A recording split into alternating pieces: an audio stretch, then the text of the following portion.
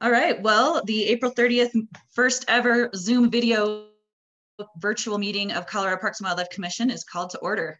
I don't virtually have a gavel, so sorry, no gavel.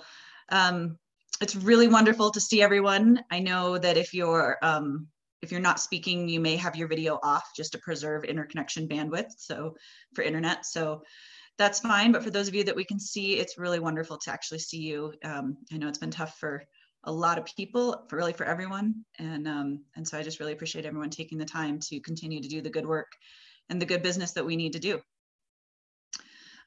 Let's go ahead and do the Pledge of Allegiance, and then we have a nice surprise for everyone on the pledge. I think you'll enjoy it, and then we'll go ahead and do roll call. Dion, can you cue up the pledge?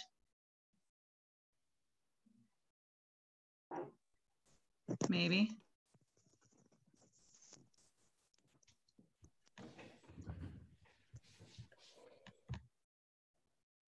Is Dion still on? Looks like he's sharing his screen.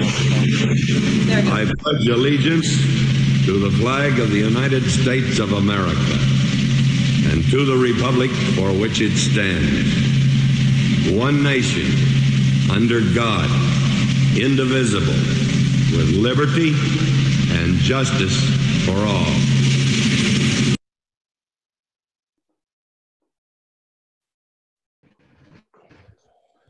All right, thanks, Dion. A little John Wayne to get us started. Why not? Laura, can you go ahead and do a roll call just so we know everyone who's on the line?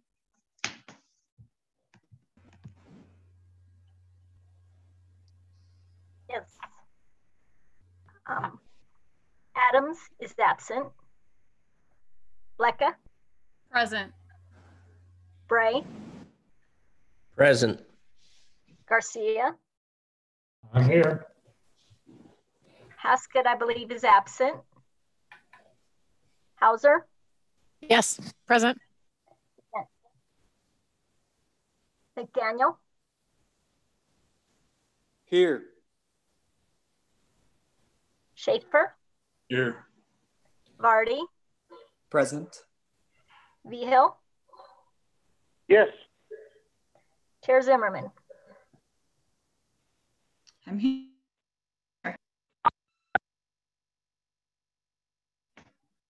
Okay, well, thanks, Laura. And I do want to make one statement just for the record, on the record, however we want to say that. But per rulemaking, I just wanted to let everyone know with regard to public comment, because of course, typically we have a full room of folks and people can just sign a blue sheet and do a public comment right then and there. And so for people on the line here who haven't been as intimately involved with how we're doing public comment as a lot of us have been, I just wanted to make a quick statement that we've received a lot of written public comment. Thank you for people who have provided written public comment. And of course, the commissioners, that's all in our packet. We do read those, so thank you. We do have some public comments today via Zoom. So people who have signed up in advance, and that link was available on the website. It was sent out through all of our outreach push networks. So I think hopefully people knew that they could sign up to make public comment. So we will be hearing that today. And we're just, trying this new platform and figuring this out. We're trying to keep CPW business moving forward. And at this point in time, we believe additional in-person public comment is unnecessary, and that's what we need to say for the state for the rulemaking. So just wanted to make sure we have that in there.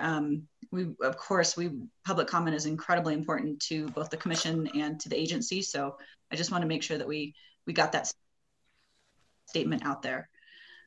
With that, we can go to the first item that requires a motion, and that's approval of the minutes for both the January 15th, 16th.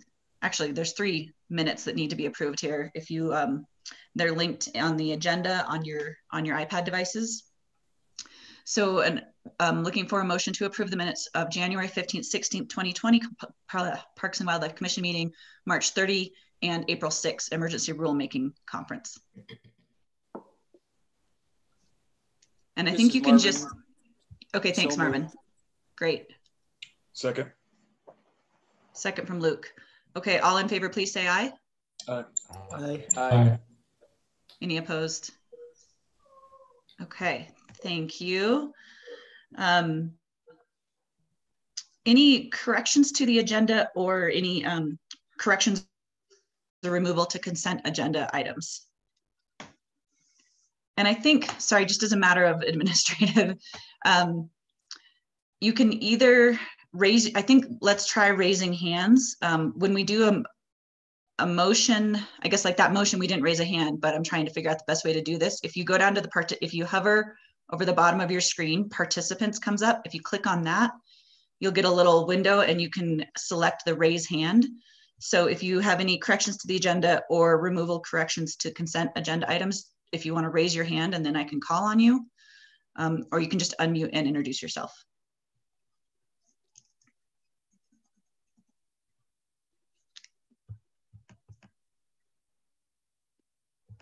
Okay, I don't see any hands or hear any voices. As I'm scrolling through the participants, it looks like Commissioner Adams did join us.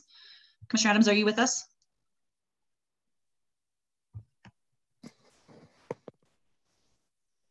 And I think Commissioner Haskett's going to be with us for part of it. So she's just off for a little while. Okay, great. This is Commissioner Haskett. I'm here. Oh, great. Okay. Well, good. Glad we've got everyone. Okay, let's, I don't think we have any, I don't have a space in here for commissioner comments. Does anyone have a burning comment they would like to make? You can either just unmute yourself or raise your hand.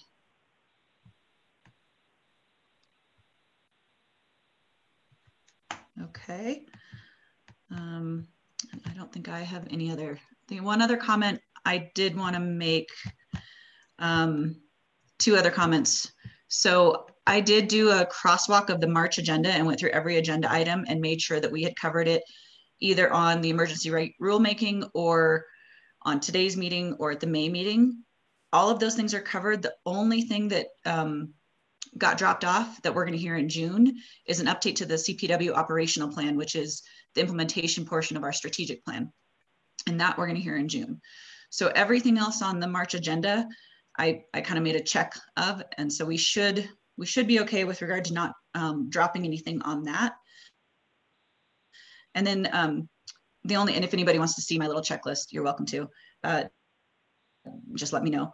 And then I also just saw the Partners in Outdoors going virtual, and so I know that was going to be this week, so it just seemed apropos and timely to say thank you and congrats and thanks for all the hard work to make that happen, and I'm excited to join that. All right, if there are any other comments, please just raise your hand on the raise hand thing, and with that we'll go to Director Gibbs if Director Gibbs is on.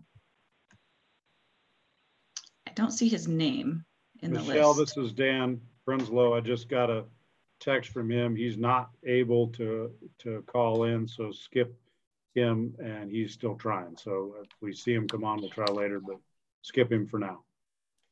Okay, great. Well then, how about Commissioner Greenberg? I think I saw her name. I'm here. I have the Yay. Durango background, but I'll put myself on camera as well. Sorry, and it's Director Greenberg. I apologize. I just was reading Department of Ag Commission and then. Oh, it's Commissioner. It is Commissioner. Okay, good. Whatever you want to call me. Hi, Kate. Good to see everyone. Gosh, it's been a while since I've, I think, joined you. So I want to say thank you to Wayne East, who's also, I believe, on the phone and who represents CDA at these meetings regularly. Really appreciate his work showing up for us. And just in general, want to give a huge shout out to all the Department of Ag staff.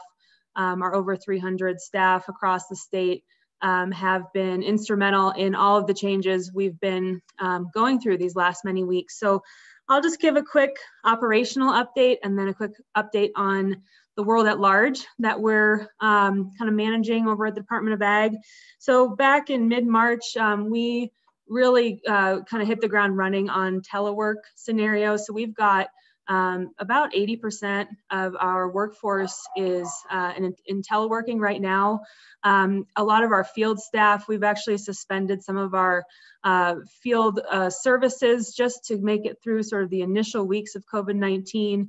And then we're reevaluating for the season right now. So really working through at the ground level to support our teams and getting back out into the field and upholding our critical inspections and then reinstating our other inspections as time goes on. So really just kind of looking at the micro level across the department to make sure we're upholding customer service, upholding all of our responsibilities from afar. And so far our team has just done an incredible amount of work to get us there. It's really been a smooth transition, but took an immense amount of work. We were quite prepared for it in a lot of ways. We had instituted a flex policy last year, had people starting to work from home already, just as a benefit.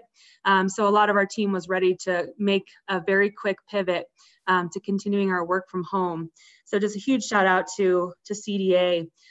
For those of you who interface with our department, we have very few visitors, really next to none at the office in Broomfield anymore, and have our services online. So phone, email, of course, tons of video conferencing, even doing some inspections via virtual inspections via video has been part of our changes as well.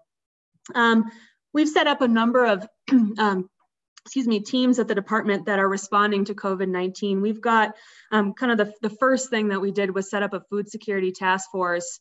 And so I've got my team led by Tom Lepetsky, our markets division director. We've got about 8 or 9 staff from across the department who are really combing the whole food and ag supply chain, looking for pinch points, risks, threats, and working to both mitigate and resolve them. That's been a really important team because, as I'm sure many of you know, all sorts of issues come up spur of the moment and require very fast response. And that's everything from making sure we can keep producing sanitary products for food processing to pinch points in processing like we're seeing now on the meat and cheese side. We have also set up an ag recovery team. Sorry, my dog's barking in the background. And so with our ag recovery team, we are implementing our recovery planning at the same time that we're responding to COVID-19. So our team led by Jordan Beasley, who is our policy advisor and ledge liaison, I think he's part of about 11 task forces right now. I haven't gotten the latest count, but I'm sure many of you are feeling this. We've got a lot of teams that we've built around COVID response. So our ag recovery has really been focused on state and federal advocacy for bringing relief dollars to Colorado agriculture. We've been partnering with OEDIT and the governor's office, as well as many other state agencies, private partners, to really orient priorities for ag recovery, ag investment at the state level, and then really putting a lot of advocacy at the federal level for relief dollars through both the SBA programs and CARES Act dollars that have been authorized through USDA. We're also continuing to work on potential future relief packages, making sure that Colorado gets our share of relief, that our producers are taken care of as much as possible at all levels of relief. So a lot of work going on there. Of course, dealing with supply chain issues continues. I think, I'm sure a lot of you have been hearing concerns as to whether, we're going to see meat shortages. So, right now we do not anticipate that. We are working through those kinks in the processing supply chain, kind of at the processing point in the chain that you all, I'm sure, are well aware of. Really making sure that we hammer home the importance of worker safety, worker health. Of course, without a healthy workforce, we don't have a food supply chain, but we're also at the same time doing everything we can to help keep supply moving and facilities open. A lot of work going on just today, sort of reviewing our regulatory authority at the department, both here at the state level, but also thinking through what options at the federal level do we have to alleviate pinch points in the system, to build more resilience in the system.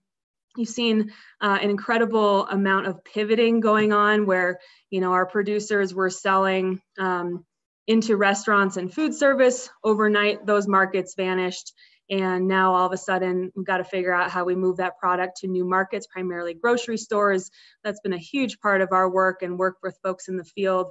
We've seen that with farmers markets too, where, you know, we're not going to a open kind of floor model where you have vendors right next to each other and customers coming in as they will. A lot of markets are looking at online sales, pre-orders, pre-packaged product. So we're really supporting our ag community in making those pivots wherever we possibly can to make sure we're minimizing food waste, minimizing issues around animal welfare. That's a big concern in other places. And we're doing everything we can to mitigate for that here, and then making sure we can do everything possible to get food where it's needed. So we've got really strong partnerships with food banks and the food access community too, and continue to make sure that we can be a support for them in accessing the food that they need. So much going on here. Of course, there's additional work around PPE and testing for critical workers. That's been a big part of our work, especially with our federal advocacy, with Secretary Perdue, with Vice President Pence, and all of our agency partners at the federal level as well.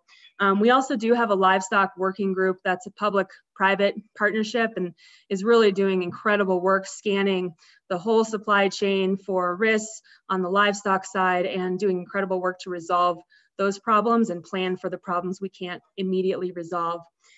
So we've got dozens of CDA staff who I've recruited to COVID response, and this is on top of their daily work, of course. So really trying to support everyone as much as we can, build a really strong bench in all these regards. We do play a critical support function at the Emergency Operations Center at the state, which is primarily around livestock.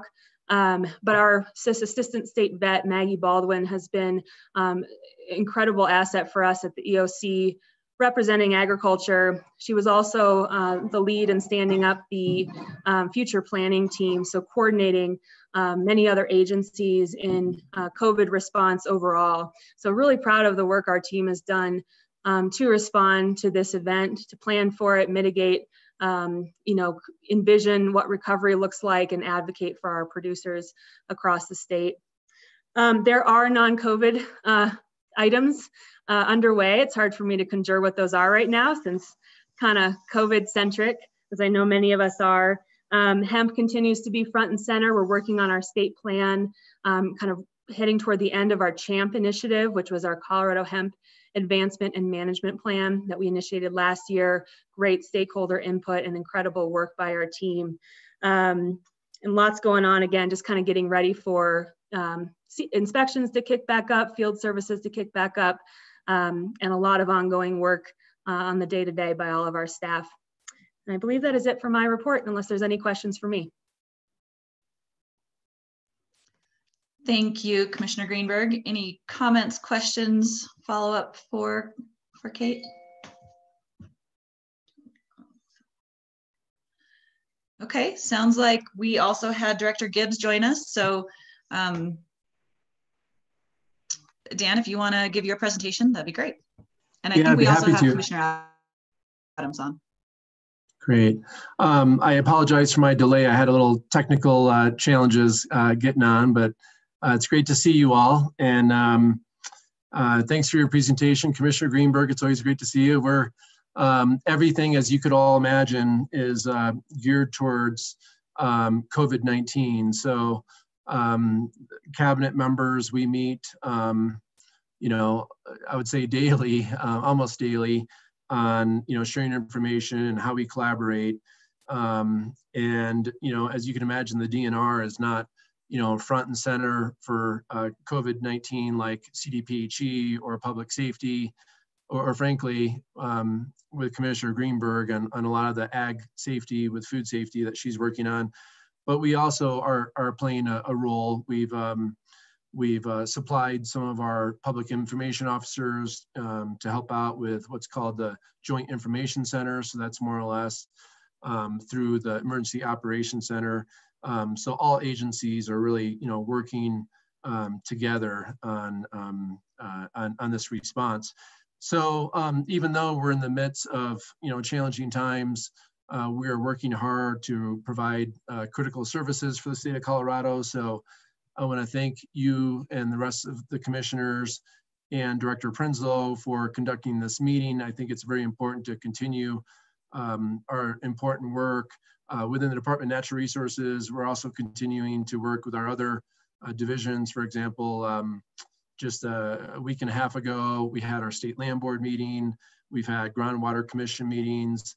Earlier this week, we had about 250 people or so participate in our Oil and Gas Conservation Commission hearings. So I think that's really exciting that we are continuing to work and we're able to get stuff done still. The DNR is continuing to work on our shared stewardship MOU. The governor signed that last, it was kind of an early fall.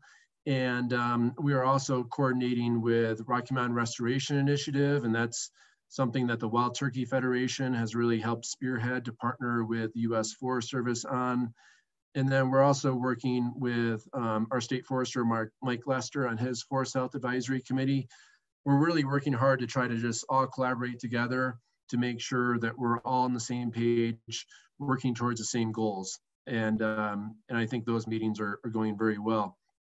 On the oil and gas front, we are continuing to work through our rulemaking process that we have before us. As you may recall, I've given updates on Senate Bill 181. That was the oil and gas, I would say, overhaul bill on how we do things, differently in Colorado with a lens through protecting public health, safety, welfare, the environment, and wildlife resources.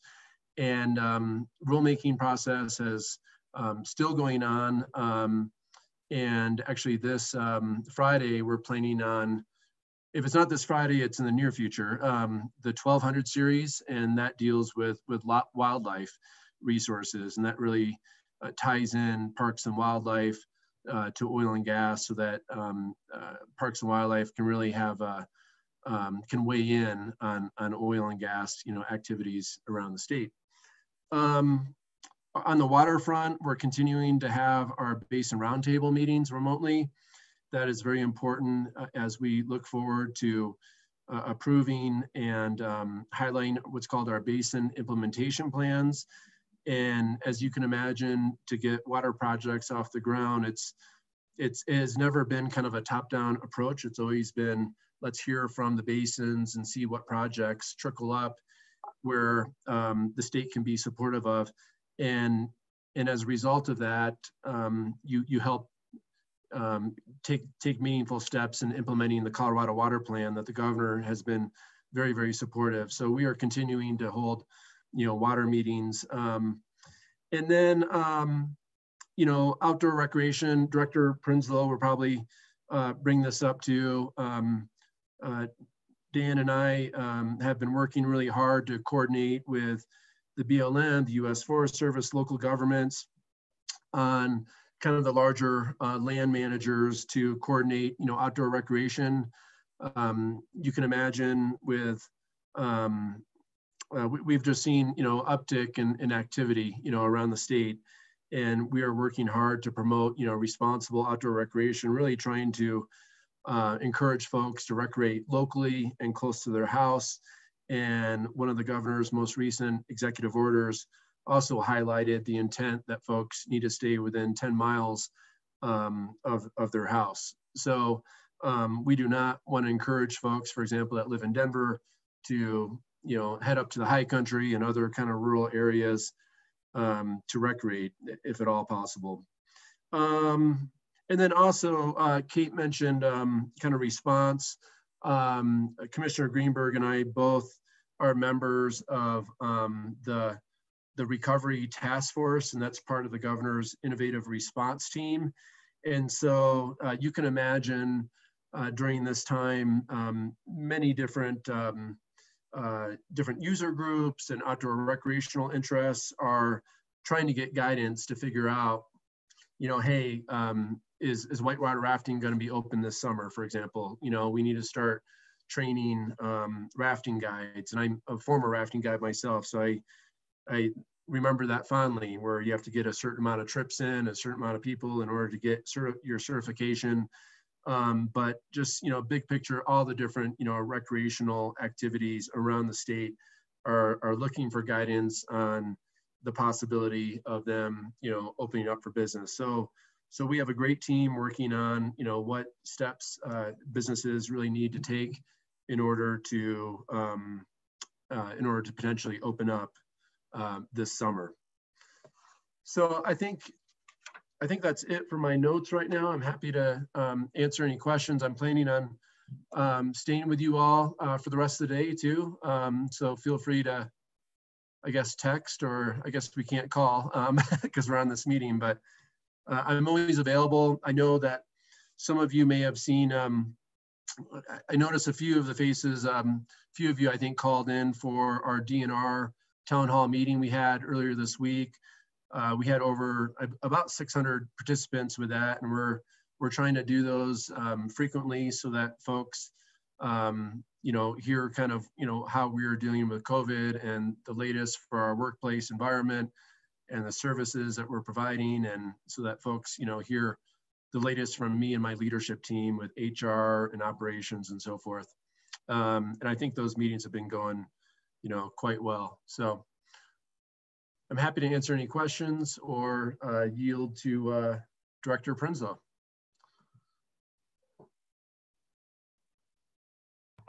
Thank you, Director Gibbs. Any questions or comments for the director? Dan, that's great about the town hall. Really appreciate you guys doing that. And I think, I don't know if other groups are doing that too. I've heard maybe the PUC may or may not be doing that. I don't know if any others are doing town halls, but I know a lot of people really appreciate that. Yeah, thank you.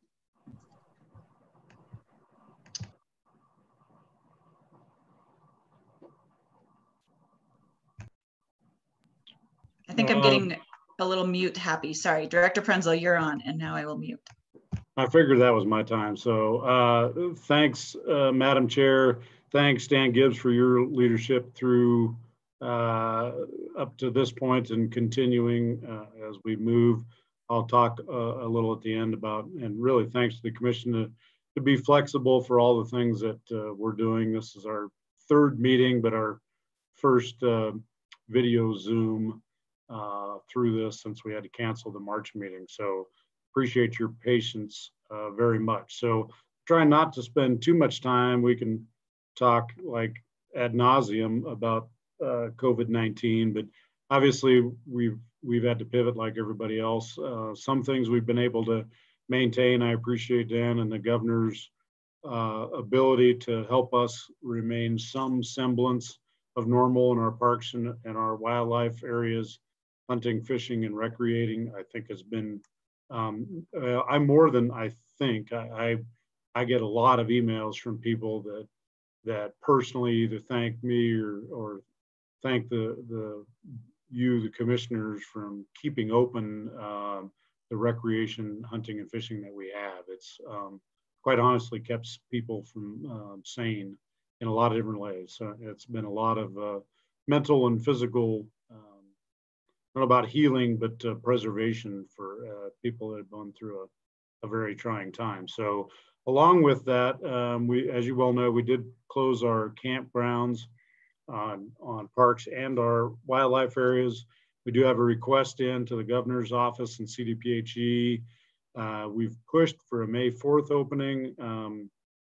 Probably may not happen, but we're hopeful to get at some semblance of open by mid-May. That's a real modified opening, so I don't want to get into specifics, but that would be not group areas. That would not be group restrooms or showers. That would be individual things. So a very modified opening, and if you can help in that endeavor, that'd be great. Again, part of that part of that's a financial issue. Part of that's a health, not a health and safety, but a mental and physical a benefit for Coloradoans. And third, but not least, is Forest Service is starting to open up. BLM state open up. Some of the counties are starting to open up, and so we really don't want to be part of the problem. We want to be part of the solution as we mindfully go through that. So also say on April 23rd, the Governor Polis extended the two executive orders in response to COVID-19. It reauthorized the state for our emergency rules, and then to extend those license and passes that we had our one of our emergency meetings on. So just want to affirm that we reinstituted or re-extended the emergency rule for the off-highway vehicle registration and permit, which was driving people to our offices, which, by the way, are still open for business via phone, but not public walk-in. And as we transition to campgrounds, that will be the next thing that we'll work on. And so we're working on PPE and sneeze guards and et cetera, et cetera. But you know, it's important that that customer centric portion of our job starts to reopen up as we reopen up Colorado in phases. So we did not extend the emergency rule extension on state park annual passes, Aspen Leaf passes, Columbine passes, and annual family passes. We believe that those are readily available either online or at hard locations. Partly that's a financial thing, and partly is that it will not drive people to our office. And so we thought that was a good transition to make. So just extended the off-highway vehicle registration for another month.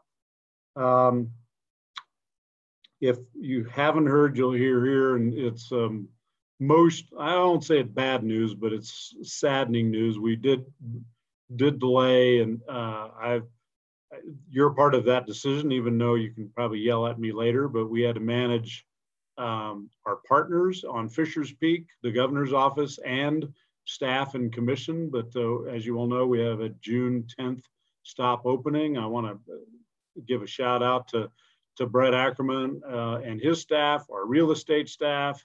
You know, we closed on Fisher's Peak, rah. We chose not to do a big press release because it was in the middle of this and thought that would be fairly inappropriate. I think some of that word has gotten out, obviously, but we were planning on an in-person celebration with the GOCO board and the Parks and Wildlife Commission on June, I think that's 10th. GOCO board has already canceled and gone to a non-in-person meeting in Trinidad. We're holding on, but probably by our fingernails, we're not sure that will happen. Regardless, we thought it would not be wise to have an opening where we're still, under 10 people or less. Pretty hard to have a grand opening when you can't be there. So we did really work hard with our partners and they were very, very supportive. Matter of fact, almost consistent that we extend that opening. So we made sure that Director Gibbs and the governor were in on that, and you're the first to hear that really publicly. If you have any concerns or questions about that, we're glad to talk about that. But we are playing when we would open in a soft opening by ear. We've not made any firm commitments. We've talked about late summer, fall. We've talked about midwinter. We've talked about as late as 2021, but we are the proud owners of that. And so, we are still working on construction projects in there and trail projects. So, Brett and his staff are working very diligently out on that project. We're just not going to hire FTE and bring on new staff and create problems. And Trinidad was absolutely okay with that. So with that, again, we'll delay that opening until another time. We can all get together and celebrate that, our 42nd state park grand opening together. Last couple things real quick, just I think an interesting note, we in those emergency orders and by direction from my office, we really opened the rules to online hunter education. Rah to, I think, Commissioner Hauser. I don't want to get out ahead of her, but I think she might have been one of those participants taking hunter ed class and passed. But we really went completely online. We really worked with our partners. As you all know, we were really not set up to do that because we have a robust set of hunter ed instructors that want hands-on and are an integral part of that, but we open that up so we're about 3 times the usage of that online. People are really ramping up to still try and participate in our recreation and hunting sports. I would tell you it's interesting if Kate Greenberg's still on, Commissioner Greenberg, lots of questions about, well, why wait for domestic meat? I think I'm going to go start working on bringing meat home to my table that I know where it comes from. So we're happy to hear that. That's we still love our ag partners too, but people are catching on to that message that a little self-sustaining in this time is not a terrible idea. So also just the last 2 things, appreciate all of our staff, commission, and I really want to do an extra shout out to Jeff Versteeg and his staff, Laura, Katie, Jeff, pulling off, Dion and Kirk, which is not on Jeff's staff, but this Zoom meeting. There's a lot of parts to pull this on and make sure everything works. So new for us that we were transitioning this way, if you remember, on the little kind of train wreck commission meeting we had a couple times ago. And so this just forced our hands, and so here we are. So shout out to them. Last but not least, I'll leave you with my continuing bumper sticker. Colorado Parks and Wildlife is managing to yes, while keeping our customers and our constituents safe. And with that, unless there's any questions for me, Madam Chair, that would be my short update. Thank you, Director Prenslow. Commissioner Hauser, look at you with the emojis. How do you do that? She just gave you a thumbs up. Oh, I see how you did it. Yeah, I got it. I see what you're doing there. We're learning Zoom for anyone listening on YouTube. We are all learning as we go here. Thank you. Any questions or comments for Director Prenslow?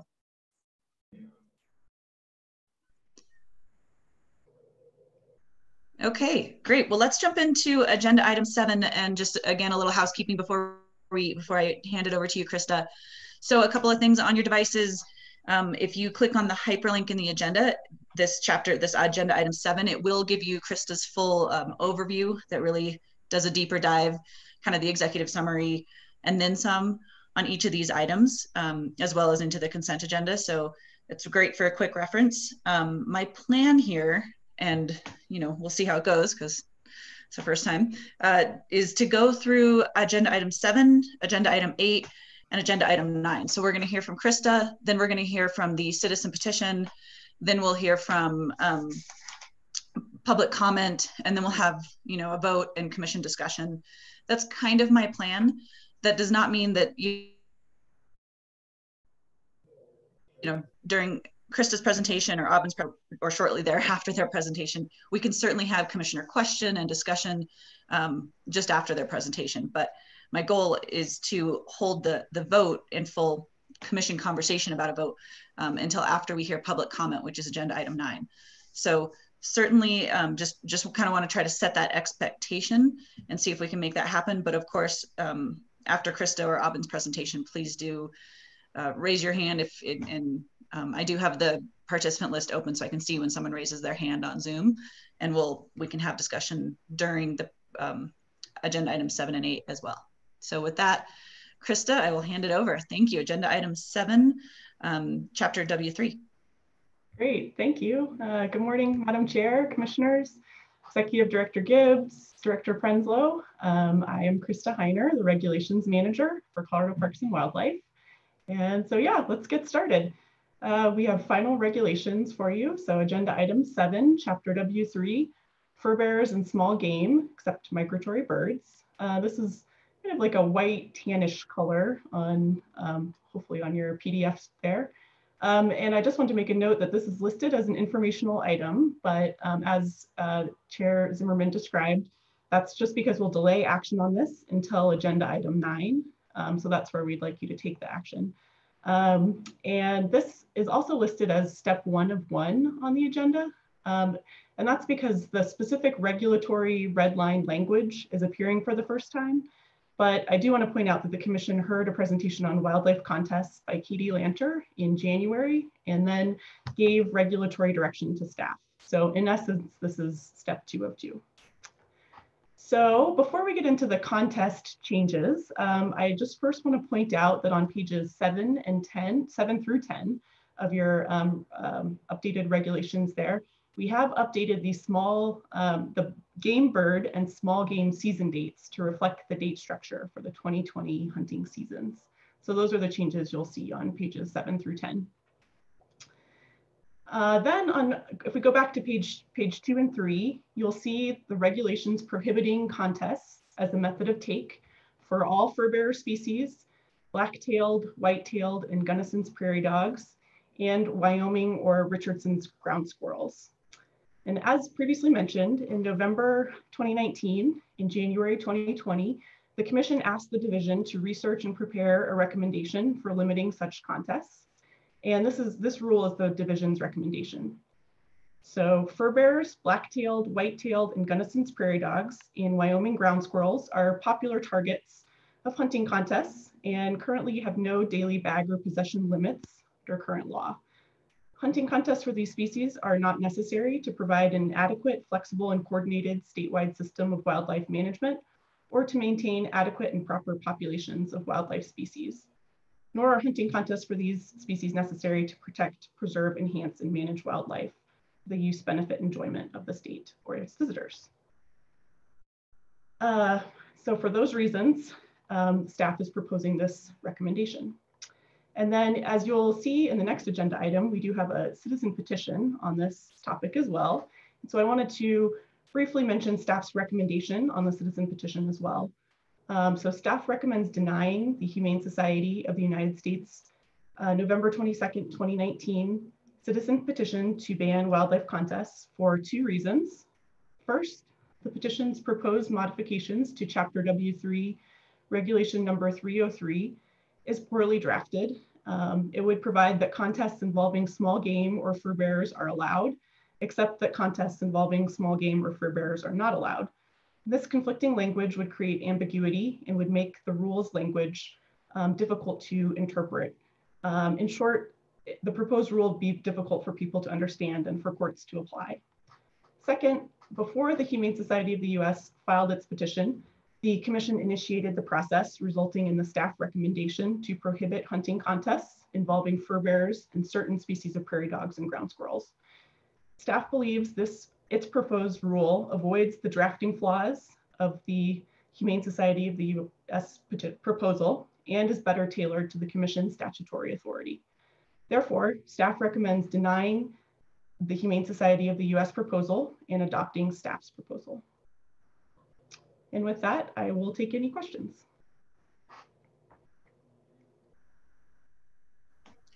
Thank you, Krista. Okay, Commissioner Garcia. Yes, I just procedurally, Krista, do you need anything from us, the Commission, on changing the dates on page 7 through 10? Yes, when we do a final action item on agenda item 9, I believe that will include the adoption of those dates. That's a good question though, yeah. I just thought because the only other thing that is left will be the citizen petition and the contest question. If we could entertain a motion now to simply adopt and I would so move, to adopt the changes in dates as outlined in pages 7 through 10. Yeah, that might be simplest actually. So let's go ahead and do that. Okay, Commissioner Bray has his hand up. So I think we probably need to deal with the motion from Commissioner Garcia, and then we can do a vote on that. Krista, does that seem correctly? And Commissioner Bray, go ahead if you'd like to let me know if you want to do a second or what you'd like to do there. No, I do have a comment on some of Katie's commentary, but I can second Commissioner Garcia's motion. Okay, let's do that, and then let's do. I think that's pretty clear. So let's do a voice vote, which we're all voice vote, whatever. Sorry, just for clarity, this is Carrie Hauser. So we're just peeling off the date, sort of the procedural piece from this item, and we're coming back to the meat of the content. Is that right? that what Commissioner Garcia did? Okay, thank you. Yes. Krista, go ahead if you want to clarify. Yeah, so this would just be adopting the changes to the season dates on pages 7 through 10.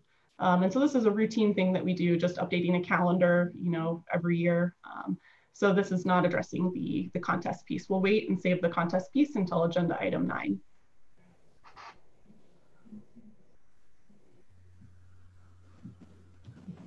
Okay, thank you, Krista. So all in favor, please say aye. Aye. Aye. Aye. A thumbs up works too. Any opposed? Okay, and Commissioner Bray, I think you had some additional comments, so please go ahead. Thank you, Madam Chair. Yeah, I wish to comment both. Number one, I fully support staff's recommendation regarding the HSUS petition. I think these are repetitious, and we've been down that road quite a bit. So I support staff's recommendation on the other one. On as far as contests go, I've been thinking about this a lot since our last meeting. And on the surface, I was all for it. But then as I study this and work through it, I have some pretty strong concerns about totally banning quote unquote contests. And maybe there's a better term for it. I really appreciate staff's effort to thread the needle here. But I think it was back in the late 90s, Colorado was the first commission to put the rules, our existing rules around hunting contests, such as only 5 animals per person and those various aspects of that. And I think that was a good move. And I think that is now dated. I really have, I think this new proposed regulation flies in the face of private property rights, landowner rights. I think it flies in the face of the North American model of hunting and fishing for licensed hunters and proper hunters. So I like the rule we have now, and I'm going to be a no vote as far as adopting staff's recommendation at this time. Thank you. Thank you, Commissioner Bray. I appreciate the context. Any other comments, discussion, questions for Krista? Okay, well, we can certainly ask Krista additional questions as we go, but let's hand the screen, as it were, over to Aubin Royal, the Colorado State Director for the Humane Society of the United States, to present the citizen petition regarding this topic. Welcome, Aubin. Thanks for joining us. I think Laura or Katie or one of our co-hosts is probably making sure you're able to present and all of that kind of thing. So give us a second here to work through it.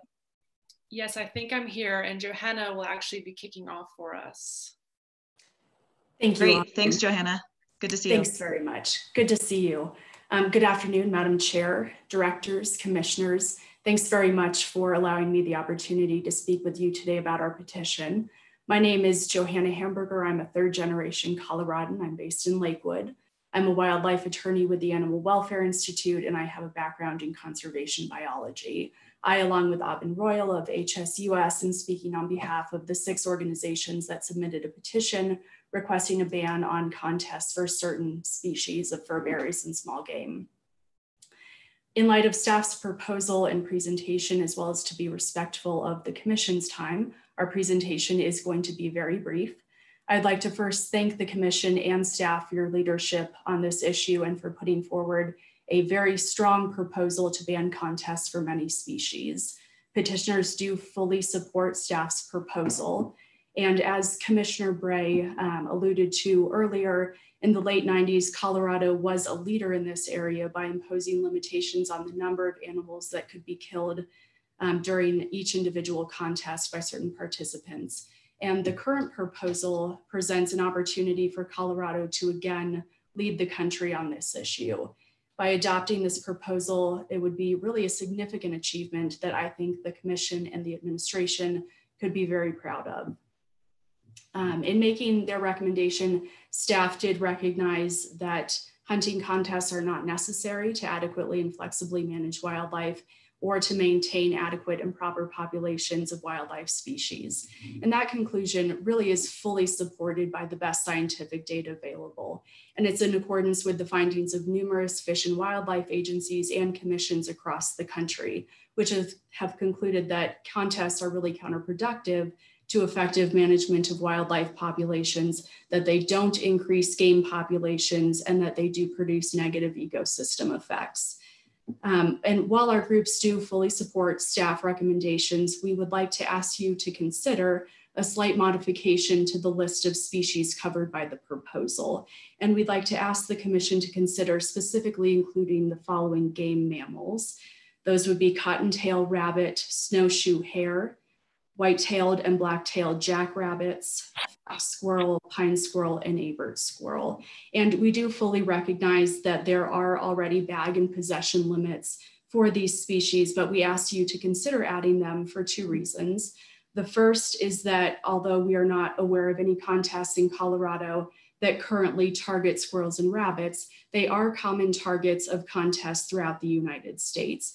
And we do have concerns that what we would see is that our state would shift to target these species if they're not included. And that's exactly what we saw happen in Vermont when they banned contests targeting coyotes. They simply switched to target squirrels after that.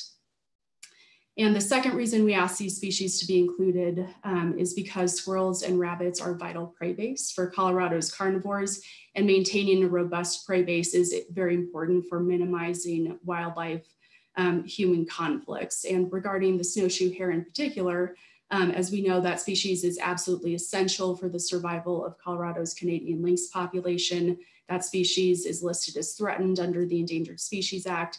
And we all know that CPW has spent a significant amount of resources to successfully reintroduce them into our state. Thanks very much for considering those additional species. Overall, the ban that's been proposed by staff, if it were to be adopted, would be a very critical step towards ensuring that Colorado's wildlife is managed in a way that is sustainable, humane, and to the benefit of all Coloradans.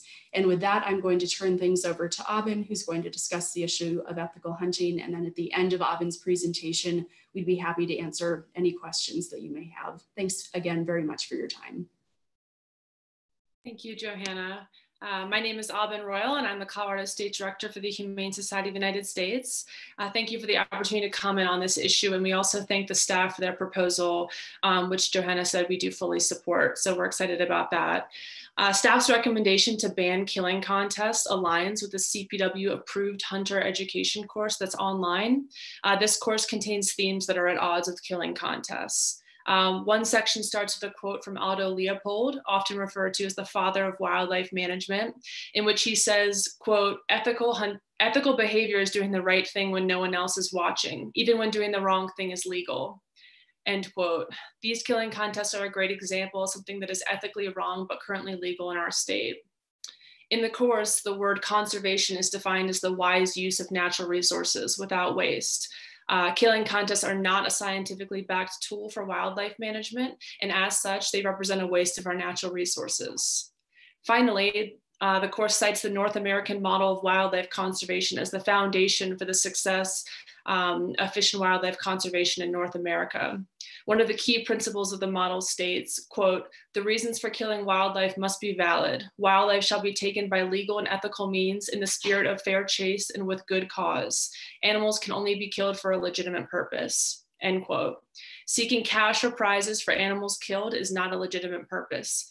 Coyotes and prairie dogs, the most commonly targeted animals for contests in Colorado, are not killed for their fur or for food, and they're not killed in self-defense. The argument that these contests help protect property and livestock is not backed by science. The truth is these contests are for entertainment. We should follow in the footsteps of other states and outlaw this unethical and wasteful practice completely, as it is at odds with the North American model and the very conservation principles that CPW is teaching its sportsmen. Thank you for your time today.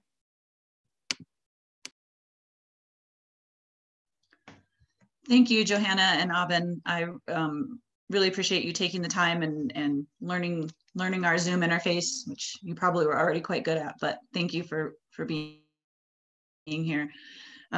Any questions, comments, discussion for Ms. Hamburger or Ms. Royal? I'm looking at the icons here. Madam Chair, this is Jim Vigil. Please go ahead. Thank you, Commissioner Vigil. I have a question for Joanna, if I could. Yeah, please go ahead. She prepared a memo that looked at contests in Colorado and indicated in multiple places that there was no fundraising associated with those contests. So when I read that, it would cause me and probably other people to believe that if the contest included fundraising for an organization like, say, Wounded Warriors or Tunnels to Towers or local youth groups, then the organization would be okay with the contest. Thank you very much, Commissioner Vigil. So the petitioner's position and the reason that I included that information in the memo was specifically to address some issues that were raised at the January meeting. Some commissioners had questions about whether or not these contests were used to fundraise. And so the goal of including that information in my memo was to get a better understanding of what we actually see happening with contests in Colorado. And so as you mentioned, there are only 3 contests that we found in the past 5 years out of a total of 18 that had a fundraising component. And so what we found was that these contests, really the vast majority of them did not have a fundraising component. They had cash pots or prizes that were for private gain. And in terms of your question about whether or not we would support contests if they did include a fundraising element, the petitioners would not support those contests, even if they did include that. And it's our position that while we certainly laud that some of these contests did benefit very worthy organizations, I think we do need to consider that there are innumerable ways that organizations can fundraise, and that the indiscriminate slaughter of Colorado's wildlife really is not one of the appropriate ways in which to fundraise. So we would be opposed to that, even if more of these contests did start to include fundraising components. I hope that answers your question. Thank you. Thank you, Commissioner. Thanks, Commissioner Vigil. Any other questions? Oh, I got a hand raised. Commissioner McDaniel. Yes, can you hear me? Yes, we got you. I have a question for Joanna. You talked about the addition of specifically rabbits, other game species, to the prohibition.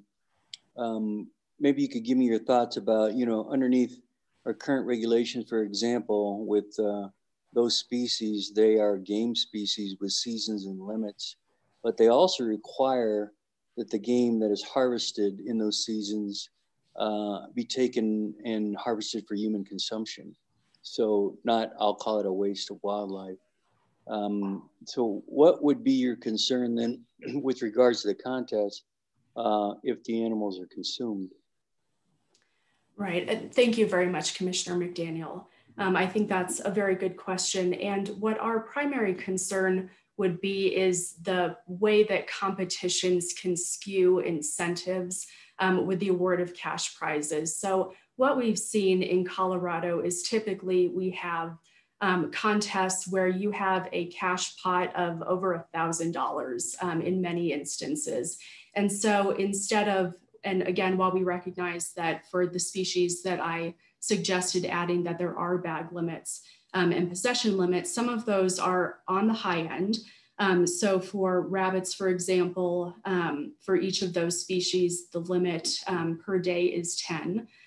So what we have concerns is that we would end up seeing people who otherwise maybe would not go for the full 10 if they're in a position where they're competing with other teams, where they're competing with for a very significant cash pot or other prizes, that we might see a very significant depletion of that prey species within a targeted area, because that's what we've seen, for example, with coyotes. All of these contests are limited to a very specific geographic region, and you have high numbers of animals killed in that region.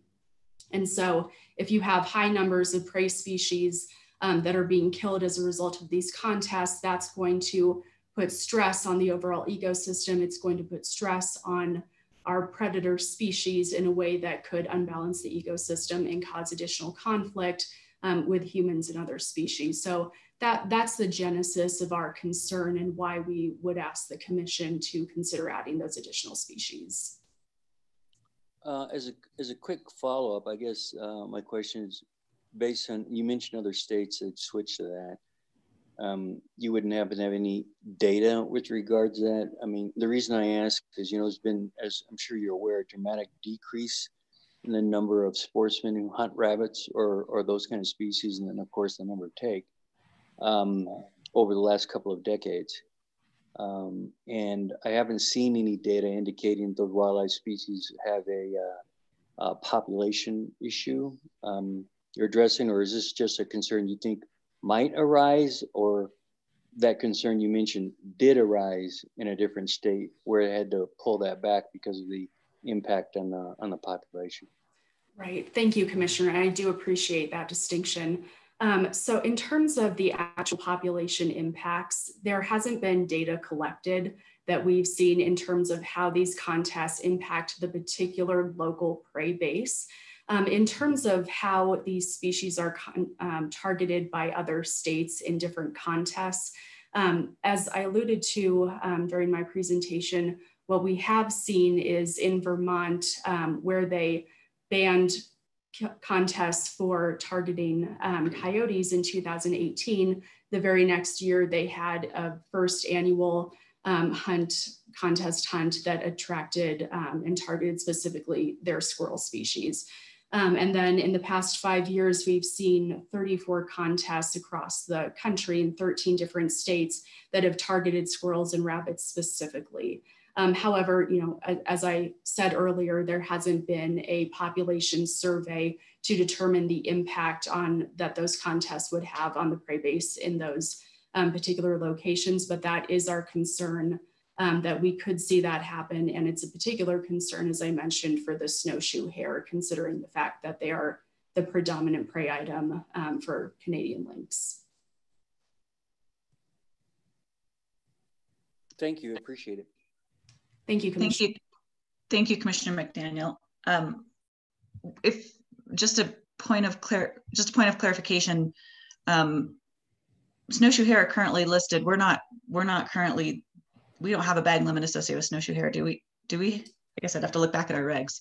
Right, so I had checked the regs, and it's, at least based upon my reading, it indicates that all of our rabbit species, including the snowshoe hare, have a season of October 1st through the end of February. And the limit is 10, the daily bag limit is 10, and the possession limit is 20. And that does include snowshoe hare, and as my reading, that's my reading of it. Okay, yeah, I'll look further into that. And I'm happy to send. Thank you. It wasn't on my radar. Okay. Yeah, I have it all here. Just I hadn't. Okay. Any other question, comment, discussion for either Krista or for the citizen petition?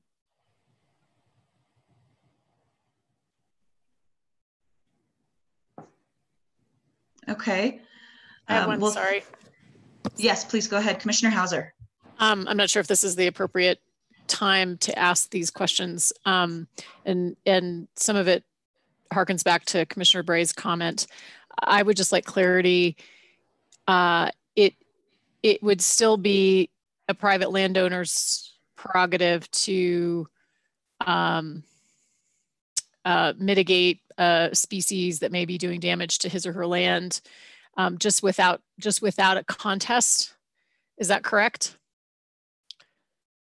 Okay, I'm seeing a thumbs up from Jake. I just wanted clarity on that. And then at WAFWA in January, it seems like a million years ago now, a number of us heard from other states, Arizona and others that have sort of been in advance of Colorado have instituted similar bans. I would just, if staff or anyone could help us and those that were not at WAFWA understand sort of what the outcomes have been, what the lessons have been learned, what's worked well, what might not have worked well, would appreciate just hearing a little bit of that.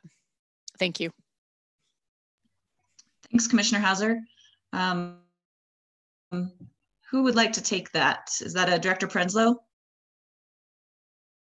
Madam Chair, I think either Jeff Versteeg and or Krista or Katie are there, so we'll answer that specifically.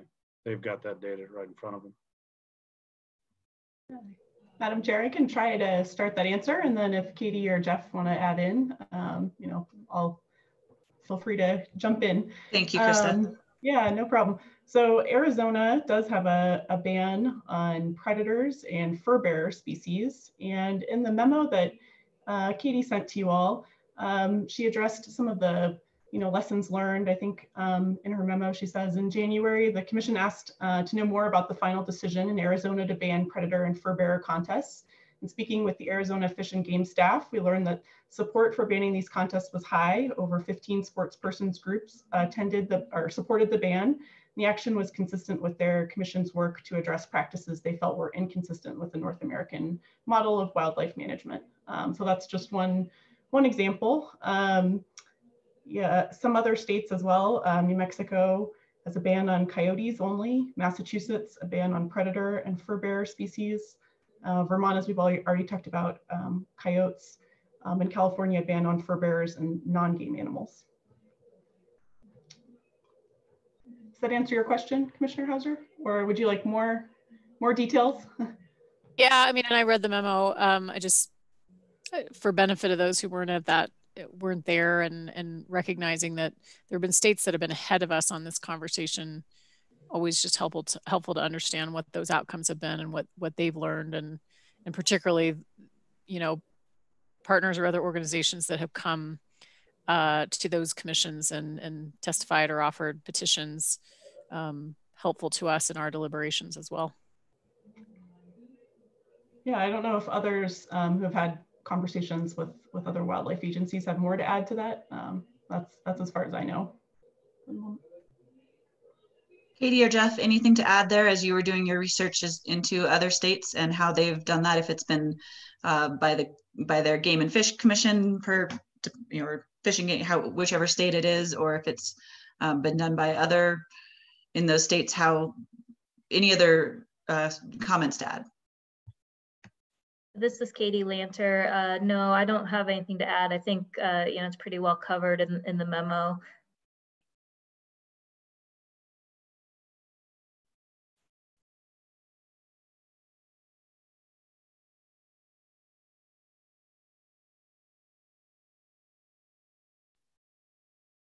Katie, I think we lost you. Can anyone hear Katie, or is it my internet?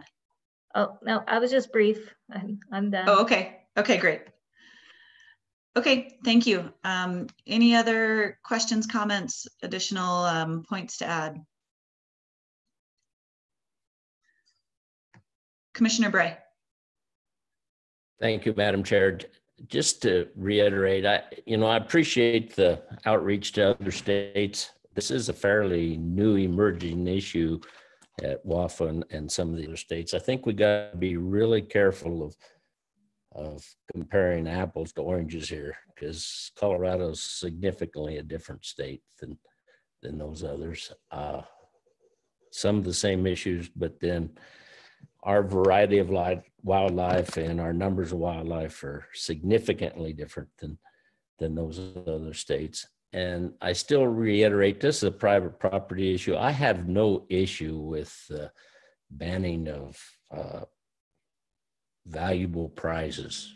I don't know for sure how you identify what that is. I have no issue, but it can be a form, a hunting contest. I mean, we're going down a slippery slope here. There's all sorts of wildlife contests. Granted, this is directed at fur bearers, but it's a slippery slope when you consider bighorn sheep, for example, the Grand Slam that all sheep hunters aspire to get to. You have localized deer and elk and other animals contests, so to speak, big buck contests where you might just get your picture in the papers. And it's no different with coyotes or prairie dogs or any of these other species. I'm still on the same. I think we've got a really good regulation in place. I don't think it's been abused in the last 20 years since it's been in place. And I think we have the ability to hold this thing at a responsible level. So that's just where I stand on it. Thank you for allowing me to comment. Thank you, Commissioner Bray. Any others? Commissioner McDaniel. Thank you, Madam Chair. I strongly believe in following with Chairman Bray or Commissioner Bray's comment about us following the North American model of wildlife management and concern around private landowner rights. I appreciate the input about that as a landowner, they still have opportunity if the staff recommendation were to go forward to manage wildlife within our regulations for agricultural or other depredation or other legal purposes available to them outside of a contest. It is a concern to me in reading the public comment that many feel that this is a threat to hunting overall, chipping away at hunting rights within the state. At the same time, I read another public comment in addition to that stated that there's a lot that was different 100 years ago, 50 years ago, 10 years ago. That's not still in effect today, in that the wildlife regulations are constantly changing. And within that, and looking at the North American model and some of the comments, I do believe there is a question around contests and the perception around that with our both wildlife consuming public and non-consuming wildlife consuming public and citizens in the state of Colorado. So for myself, I believe that we're still leaving the opportunity available for private landowners to manage their properties within legal regulations we'll still have on board. And at the same time, I believe that within these hunting contests, that the staff recommendation is a good one. And unless there's further comment about it, I would move that we deny the Humane Society, the citizens petition, and approve the staff's recommendation on the wildlife hunting contest. Thank you, Commissioner McDaniel. So I'd like to hear public comment prior to making that motion. So I might ask Jake, can we do a motion in a second now and then hear public comment? Or should we hold Commissioner McDaniel's motion until after we have public comment?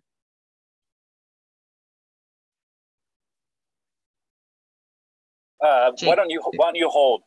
Why doesn't the motion just sit there waiting for a second, take the public comment, and then ask for a second? Okay, thanks, Jake. Is that okay with you, Commissioner McDaniel? I had to unmute. Yes, it is. Thank you. Okay, great. Thank you. Commissioner Vigil, I saw your phone icon come up. Did you have a comment as well?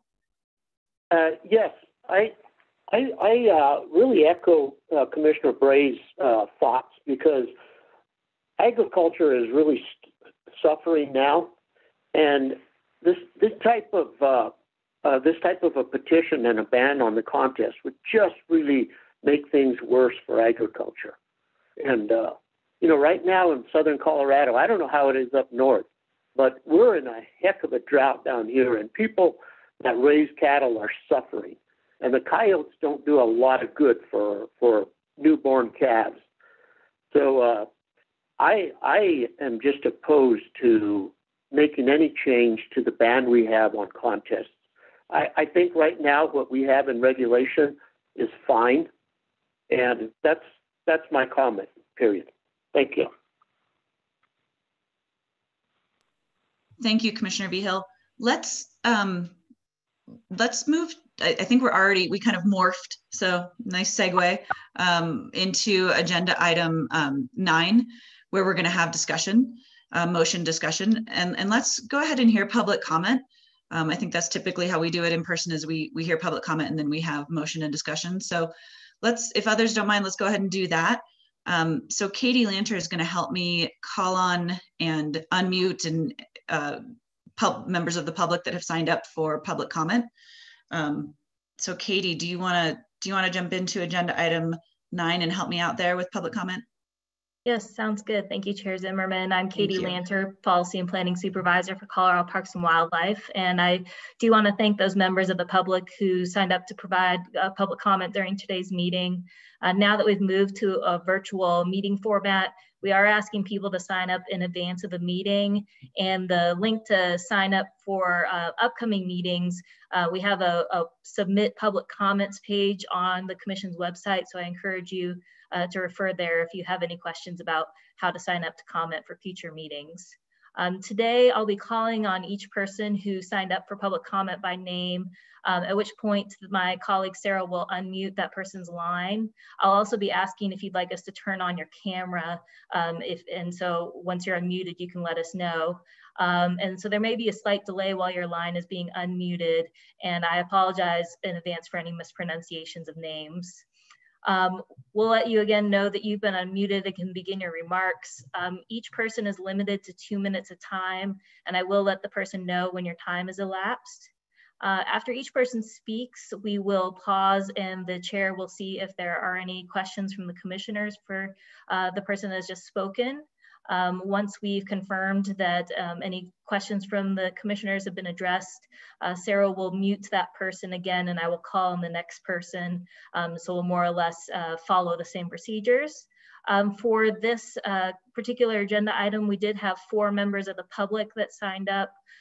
2 indicated that they were in support of the citizen petition, and 2 in support of staff's recommendation. So I will just alternate between those 2 lists in the order that people signed up.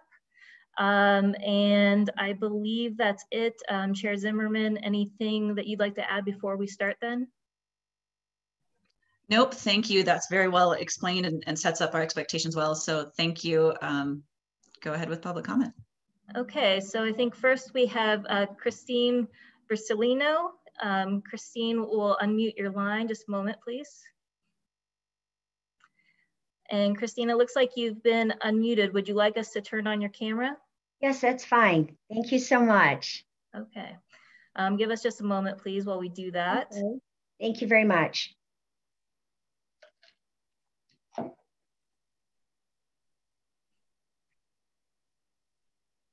I'm just waiting. It looks like Sarah, are you able to do that for us? Yeah, she might need to approve okay. the video to start. Oh, there I am. Okay, then Christine, I think you're ready to go and I will start your 2 minutes.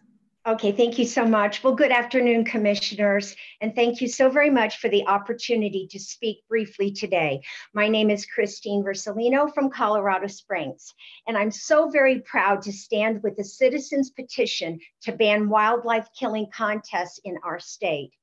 In my opinion, these sadistic contests are nothing but a blood sport, cruel, unsporting, based on unfounded facts and outdated prejudices against our native carnivores and other animals. People in Colorado, like me, and many of our tourists, care deeply about native wildlife and appreciate seeing animals alive versus contests, which encourage the needless suffering and killing of our native animals for cash, silly prizes, and bragging rights. Shocking undercover investigations many times with children attending and participating, reveal why we need to put an end to these horrible contests. More and more people are learning about the gruesome spectacles that they are and will continue to speak out about them because they are hidden many times from public view. And again, our tourism industry, people come here, and I really believe that they want to see wildlife alive and not under constant threat of persecution. As we've learned today, many states are banning these contests, and Colorado, I believe, needs to follow suit and consign these brutal contests where they belong in the past. There's no science, there's no conservation, and there's no humane stewardship of the little wildlife that we really do have left that's trying to survive. We're better than this. Thank you so much for your time, and I respectfully urge you to consider the citizens' proposed petition led by renowned humane organizations and end these contests. Thank you very much. Thank you, Ms. Versalino. Your time is up. Thank you. Chair Zimmerman. Thank you, Ms. Versalino. I appreciate you taking the time and sitting with us today during this meeting. Any questions, comments for Ms. Versalino?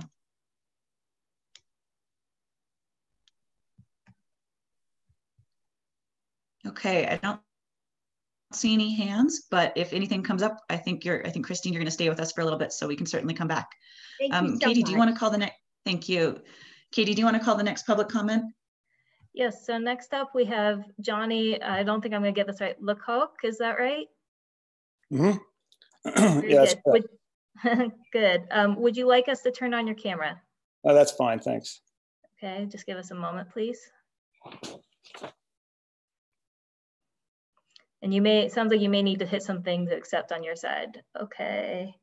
Yes, there we can see you now. Has your name still over your face? I'm not sure about that piece. Sorry about that. But if you would like to go ahead, we'll start your 2 minutes. Good. Again, my name is Johnny Lecoq. I'm the founder and CEO of a Colorado outdoor recreation company called Fish Pond. We're primarily a fishing products company. And I prepared just a brief statement because I know I need to be very concise here, so I'll move forward into my comments. But on the behalf of the Colorado outdoor recreation industry, to include both hunting and fishing, we respectfully request that you take the action to prohibit wildlife killing contests in the state. As the new home to the Outdoor Industry Association's summer and winter markets, trade shows, which attract thousands of well-known brands and some of America's most innovative products, Colorado has the opportunity to be the leader in how our country honors the most valuable of our American assets, a lot of that which is our species. Our wild and open lands and the animals who inhabit them are the most valuable assets we have as citizens to help grow our economy, and our unique way of life depends on their vitality. There's a critical link between the health of our ecosystems and the health of our economy and jobs, with the outdoor recreation sector being the significant driver of growth in our state. The vitality of Colorado's economy is in due large part to the majestic beauty of our wildlife and our wildlands, and as such, we feel a responsibility to leverage our market strength to promote the importance of conservation and the shared connection we have to our fragile ecosystem. Wildlife killing contests, where participants are awarded prizes for killing the largest or most of a targeted species, are not only a stain on the outdoor recreation values that contribute to the most significant economic sectors of our state, but are also an embarrassment to the very essence of our national identity and irresponsibly undermine the core value of coexistence. I'll just say that killing contests show complete disregard for life and threaten the future of Colorado's legitimate hunting traditions. As a growing and vital industry that depends on sustainable ecosystems, the outdoor recreation industry recognizes that our efforts must be collaborative and in partnership with CPW, and our collective desire to promote ethical and traditional hunting values must be consistent with the activities we support. As a lifelong hunter and an angler, and as a business owner— Your time is wrapping up. Okay, well, I'll let that go, but I appreciate your decisions on this matter and the values that this represents to the state of Colorado and how it will project to all other states in the country. Thank you, Mr. Lecoq. I appreciate you're taking the time to be with us today. Any questions, comments, discussion for Mr. Lecoq?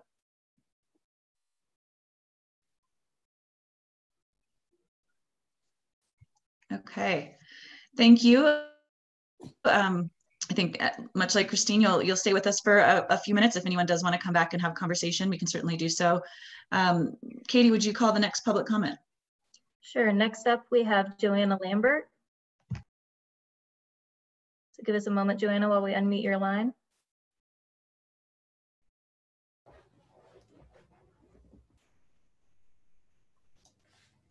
Joanna, looks like you're unmuted. Would you like us to turn on your camera? Sure, thanks. Okay, just one moment, please.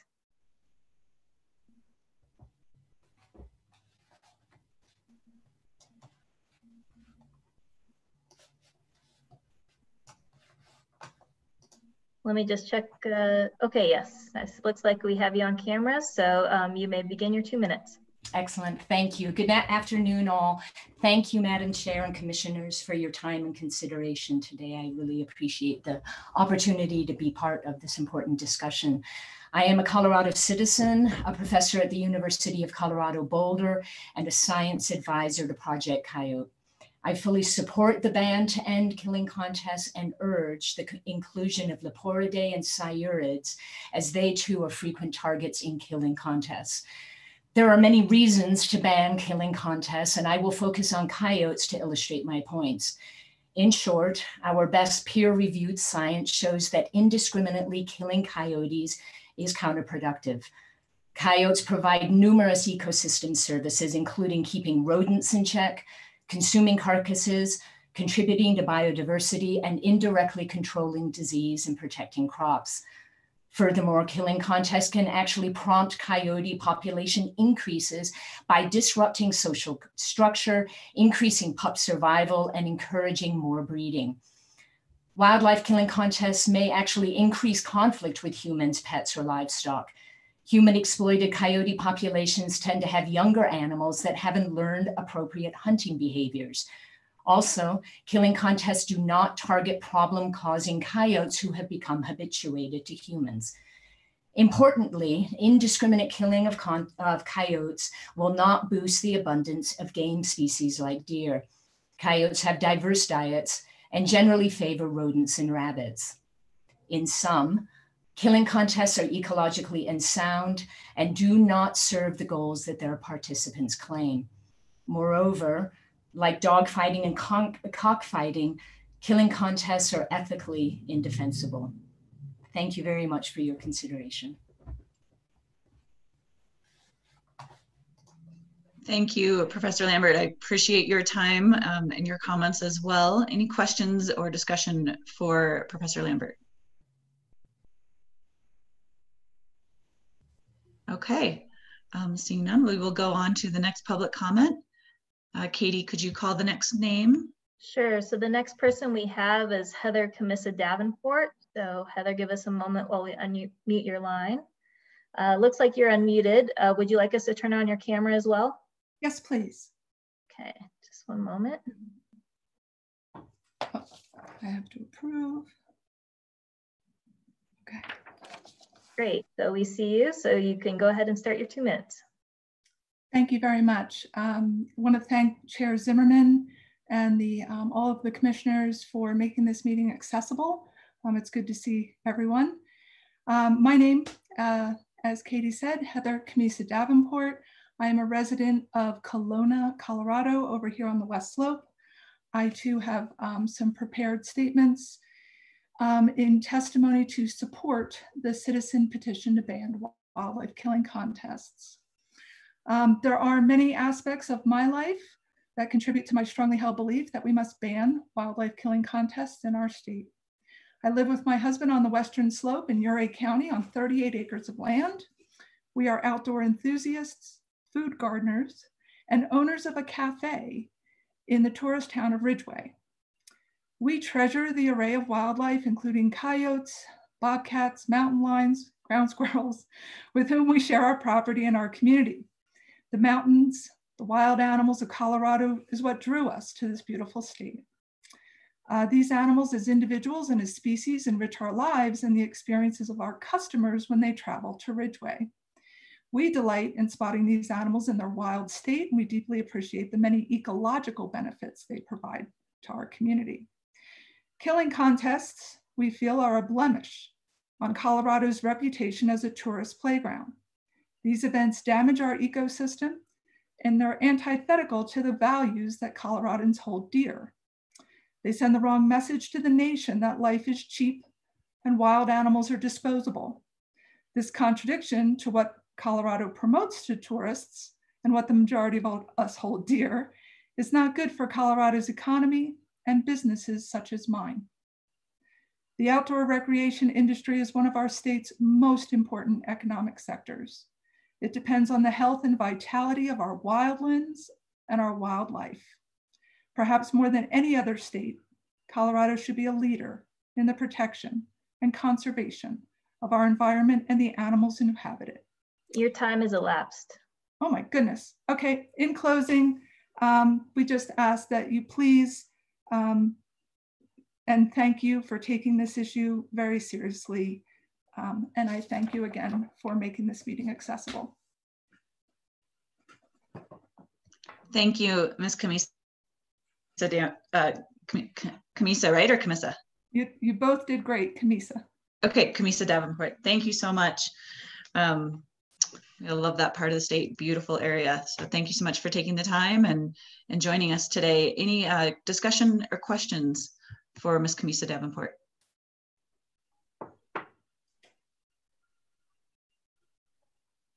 Okay, I think, Katie, is that all of our public comment on this topic? Yes, that is everyone who signed up to comment on this item. Okay, so in addition, just as a reminder, and I know that all the commissioners are well aware of this because our email inboxes have been full upon waking and sleeping recently on this topic and others.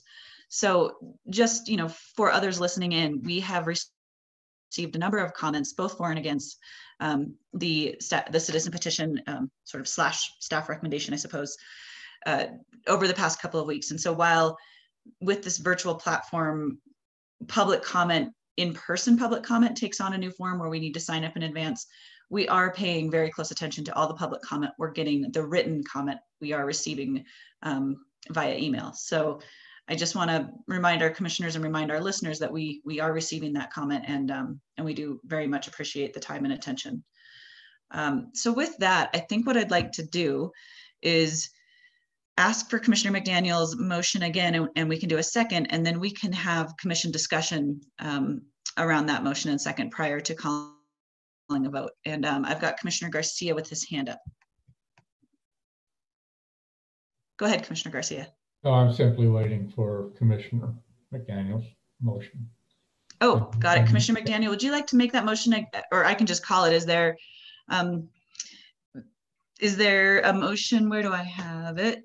To approve the division recommendation for Chapter W3 and to deny the citizen petition on wildlife contest for the reasons stated in the division's response. So moved, Commissioner McDaniel. Thank you, Commissioner McDaniel. Is there a second, Commissioner Garcia? Second. Okay, second by Commissioner Garcia. Let's have commission discussion. And then Laura, just so you're prepped, I'll want to do a roll call vote. Okay. All right, so commission discussion. Oh, Laura, look at you. You gave me a thumbs up. I'm so impressed with these people's Zoom abilities. Dan Gibbs, I think Director Gibbs also wanted to make a comment. Director Gibbs, are you still available to join us? Yeah, can you hear me? Great, gotcha. Yeah, great. Thank you, Madam Chair, and I really appreciate everyone's thoughtful comments. And I do appreciate the differing views, on this topic and unique perspectives that, everyone brings to the table. So as you all know, I don't get a vote on this agenda item, but I do want to say just a couple quick words. For me, hunting contests don't sit well as a sportsman. I'd never participate in one personally. Hunting's an important, reverent tradition in Colorado and powerful management tool.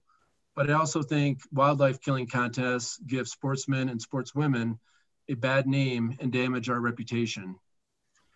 So, thank you. Thank you, Director Gibbs. I appreciate that. And I think I think that might help us spur a little discussion as well.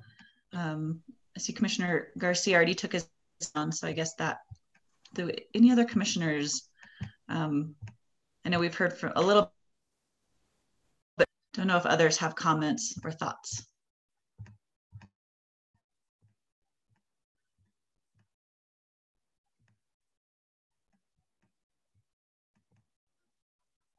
Okay. Oh, we got one. Commissioner Schaefer. Thank you, Madam Chair. I will echo much of what Director Gibbs said. It is something that I think paints sportsmen and women in a poor light at times. However, I also want to recognize that many of the comments that we received, particularly from hunters, echoed something that I also have concerns about, which is what seems to be a nonstop sort of string of either petitions, proposals, or efforts to constrain what have been, long-held practices when it comes to wildlife use, whether it be contest killing, trapping, elimination of certain species under game species, whatever it may be. There is a concern that has been raised, and I think it's a valid concern. I think that weighing that in light of this proposal is important to understand that there's still a lot of management tools available when it comes to fur bearers and other species, and that we are still endeavoring to provide for as many hunting opportunities as possible with the greatest breadth of species, seasons, dates, whatever it may be. So I appreciate this being brought forward as a citizen petition. I also will highlight that the commission initiated this discussion last November. This was something that I believe Commissioner McDaniel had brought to the floor as a discussion item, and there has been, a fair amount of discussion, particularly at that January meeting earlier this year, as well as a bit on the updates. And I appreciate all the staff's work on making sure that we were abreast of what other states are doing and what all of our potential opportunities are. Thank you. Thank you, Commissioner Schaefer. Commissioner Blecka.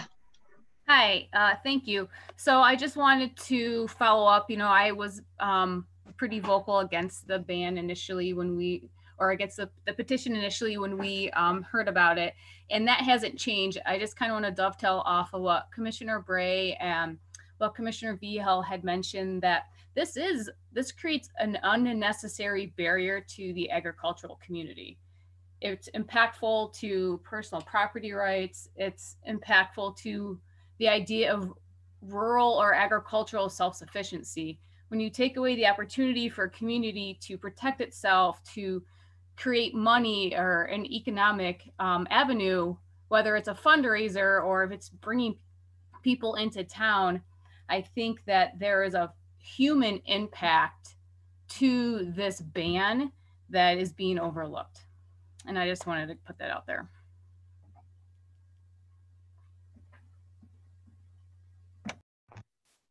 Thank you, Commissioner Blecka.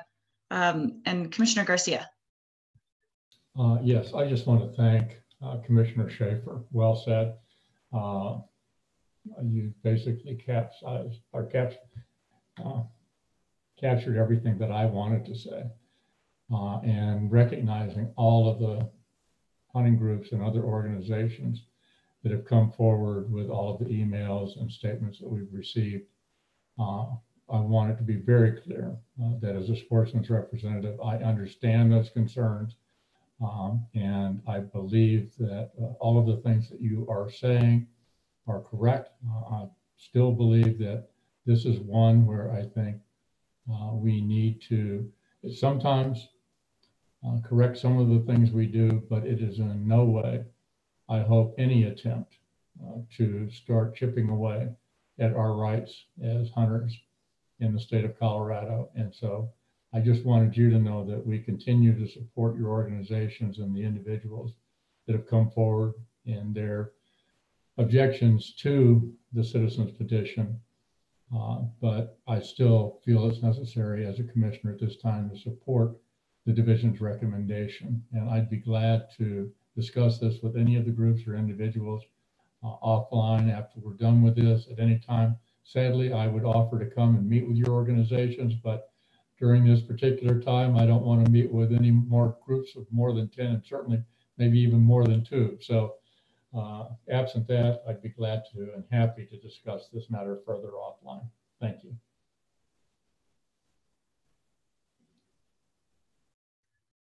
Thank you, Commissioner Garcia.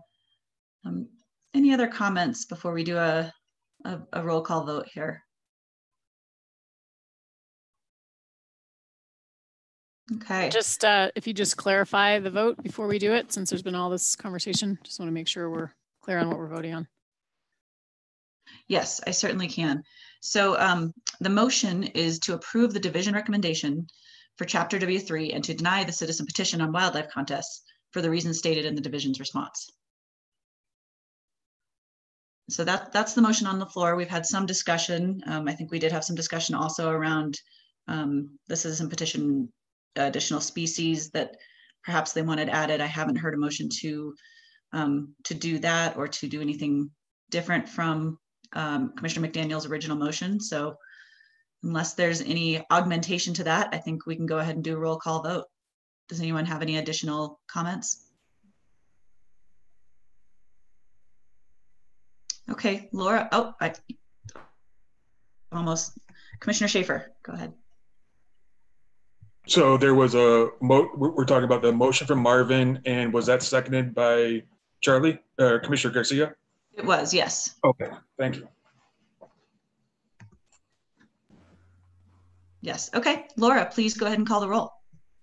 So I'm sorry, as the first. Oh, yes, Commissioner Adams. So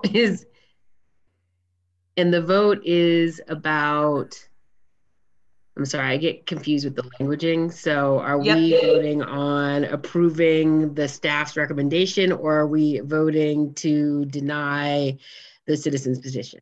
I'm still confused. I'm sorry. Is there something written that I can look at? I mean, the auditory part of this is not good for me right now.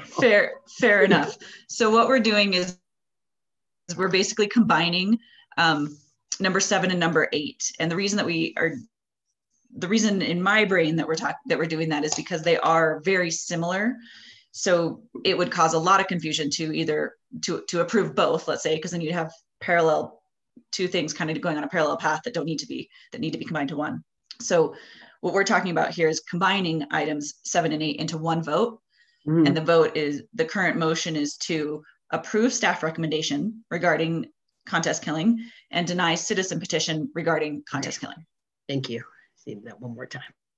Yeah, no problem. And we, if we need to, we can separate that into 2. I just, I'm thinking because they are so similar that taking it in one keeps it streamlined. Thank you. Okay, Laura, please go ahead. Adams? Yes. Blecka? No. Bray? No. Garcia? Yes. Haskett? Yes. Hauser? Sorry, yes. McDaniel? Yes. Schaefer? Yes. Vardy? Yes. Vigil?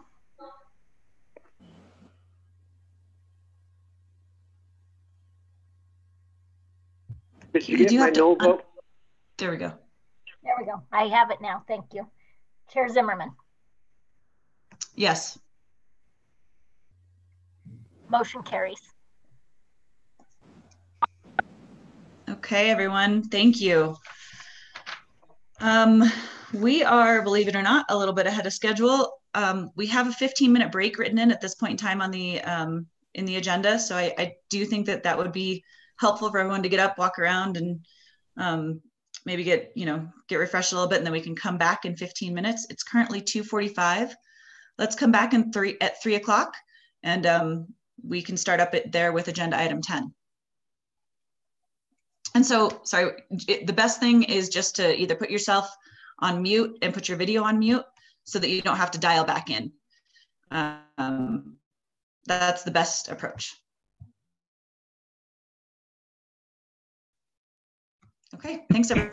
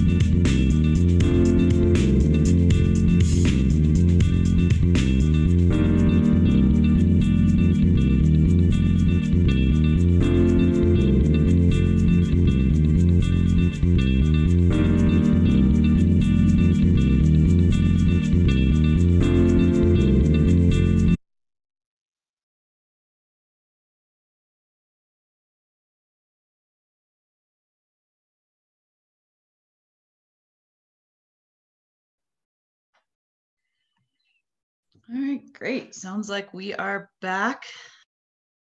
Dion, thank you for being the master of ceremonies in the background there.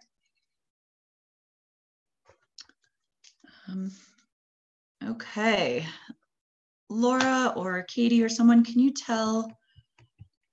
Are we still good? Do we have everyone we need to have to be able to continue on the agenda?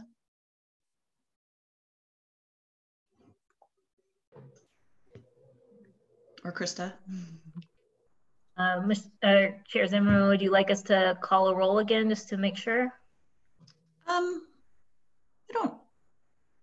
Sure. Yeah, just for the people on the phone so they know who all is on the Zoom conference. Okay, so at least among the Laura, commissioners. yeah, Laura could call the roll. Okay. I Thanks, see Laura. Adams. Present. Blecka. Not back yet. Bray. Here. Garcia. Here. Haskett.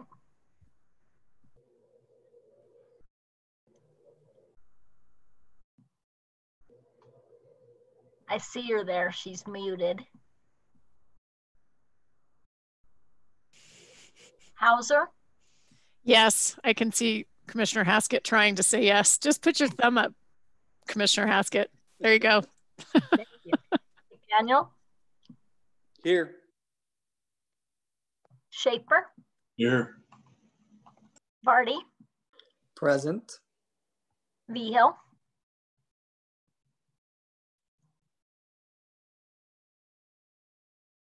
He unmuted himself, so I can see he's there. And Chair Zimmerman. Present. So Thanks, Laura. You have a quorum, and you're just missing Commissioner Blecka for the time being. Okay, yeah, I see her. She's still listed, so she just probably needs to turn her video and mute back on or off. Okay, thank you. All right, I'm gonna give myself a high five. We made it through the first half of the agenda on our first virtual commission meeting. Way to go, team. When I made a comment to Director Prenzel, I think that I made that about as smooth as a cheese grater, but hey, here we are. We're going to keep going. So, Krista, you're on with agenda item 10. Great, thank you, Madam Chair. Yeah, we'll keep on going. On to agenda item 10, Chapter W9, Wildlife Properties. These regulations are sort of green in color. This is an action item, step 2 of 2. And the issue at stake is requiring a valid hunting or fishing license if 18 years of age and older to access all state wildlife areas in state trust lands leased by the division. So you may remember that Regional Manager Ackerman presented some background on this issue to the Commission in January, and he's available again today to provide some additional information. So I will just summarize the issue briefly. While many state wildlife areas and state trust lands leased by the division have specific regulations governing access, timing, and type of use, these properties are currently open to the public for access and use with no remuneration required. Field staff across the state have grown increasingly concerned with the shift in use of many of these properties in recent years to free camping and hiking destinations as primary activities, rather than wildlife-related recreation use. So to protect the integrity of these properties for their intended use, which is the perpetuation and conservation of wildlife and wildlife recreation, regulation number 900C.1 has been added, which you can find on page 1, to require all persons 18 years of age or older to hold a proper and valid hunting or fishing license to access any state wildlife area. Similarly, regulation number 902.B.5 was added, which you can find on page 51, which prohibits access to state trust lands leased by the division to all persons 18 years of age and older who do not hold a proper and valid hunting or fishing license. Related regulations can be found on pages 5, 6, and 7, which exempt persons from the requirement to have a proper and valid hunting or fishing license who are accessing state wildlife areas under a commercial use contract, a special use agreement, a person maintaining utility or road easements, or businesses or persons involved in or maintaining an existing lease.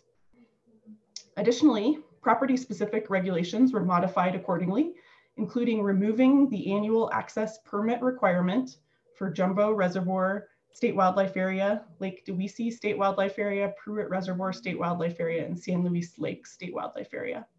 And also removing regulations that allowed properties to be open outside of these regulations for CPW sanctioned education outreach events. With that, I think I will turn it over to Regional Manager Ackerman for further information. Thanks, Krista. Brett, are you on? And I think I also got a note from Laura that Renzo's on and may have some other resources if we need help on any of these coming agenda items. So, Regional Manager Ackerman. Yeah, that is true. Thank you, Madam Chair, and I'm happy to be here. I can't unmute my video, unfortunately, so someone might have to do that on the other end.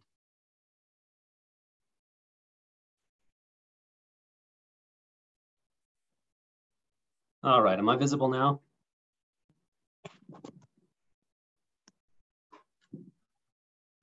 There we go. There you go, Brett.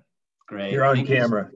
Thank you so much, Dion. I appreciate the great work on the back end too to get this up and running via Zoom, and excited to be here with you today. Madam Chair, members of the Commission, I'm Brett Ackerman, Southeast Regional Manager, and Although I am from the Southeast Regional Manager, as I mentioned in January, I'm here representing all the regions on this issue. It's an issue that we've been working on for a long, long time.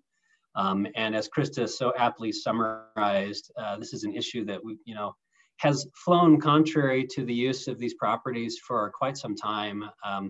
We think of public lands in Colorado, or a wonderful public land state, but these properties specifically were acquired as per the commission policy in accordance with state law. State wildlife areas be acquired and managed for the preservation and conservation of wildlife and their habitat, and to also provide wildlife-related recreational opportunities to the public, so long as such uses are compatible with wildlife and habitat management goals. So these properties that we're talking about, the state wildlife areas, were specifically acquired to provide wildlife habitat. And their secondary use is intended to be wildlife-related recreational use behind wildlife habitat use for species in Colorado. And there, we have seen heavily increased non-wildlife related use on these properties for quite some time. And it's been a difficult philosophical issue because we certainly are on board with getting people in the out of doors. But it's gotten to the point where there are many impacts on these properties to their intended use. So as I mentioned in January, we put together a statewide team, an AWM from each region, and then Bob Thompson from the Field Services branch. And that team was led by Renzo Del Piccolo in the Southwest region. And the other members were Mark Lamb in the Northeast region, Lyle Seidner in the Northwest region, and Mike Trujillo in the Southeast region. And they did a lot of great and hard work during a difficult time period and worked very hard on this. I promised you back in January at the issue stage that we would try to be back here in May with final regulations. And that's what we have, as Krista just explained, much because of the work of these folks here. They did a lot of work. They researched all the camping related issues on all of our state wildlife areas. They researched potential nexus issues, including diversion for use for non-wildlife related use, program income implications, other restrictions associated with federal dollars used to acquire properties, and all of those types of things, as well as statutory and policy research. And we asked them to consider a suite of options to address the issue. And so they've come forward with some options, and I'll circle back to that in a minute. But back in January, we were specifically asked by Commissioner Adams to take a look at some examples and bring back some examples so that you could see some of the things that we're talking about. So I wanted to work a little magic here and see if Renzo can project his screen for us and just show you a couple of issues.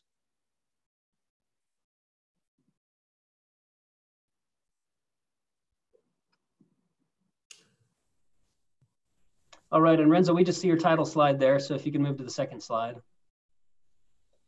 Thank you. So one of the first issues that we have here is residential type camping, where folks have come and taken up a temporary or semi-permanent residence on state wildlife areas. This is a good example of one of these. And certainly this list that we're going to show you is just some examples, as Commissioner Adams requested, not a comprehensive list of all the issues we're dealing with, but wanted you to see that often these types of, you see these in other places besides state wildlife areas as well. And they often come with a lot of debris and other things that most often is left behind when a person leaves. We've got a couple other examples of what these look like as well. Here's one that's a little less impactful, but a little more frequent. And then we even have some hard-sided semi-permanent residences as well. And what that always ends up in, if you'll go ahead to the next slide, Renzo, is cleanup. So this is one of those instances where this is an impact certainly on wildlife and the resource and the habitat, but this is a heavy impact on staff, this type of use. And so you can see in this slide, we've got brought in a tractor and we have to, pay to dispose of these items.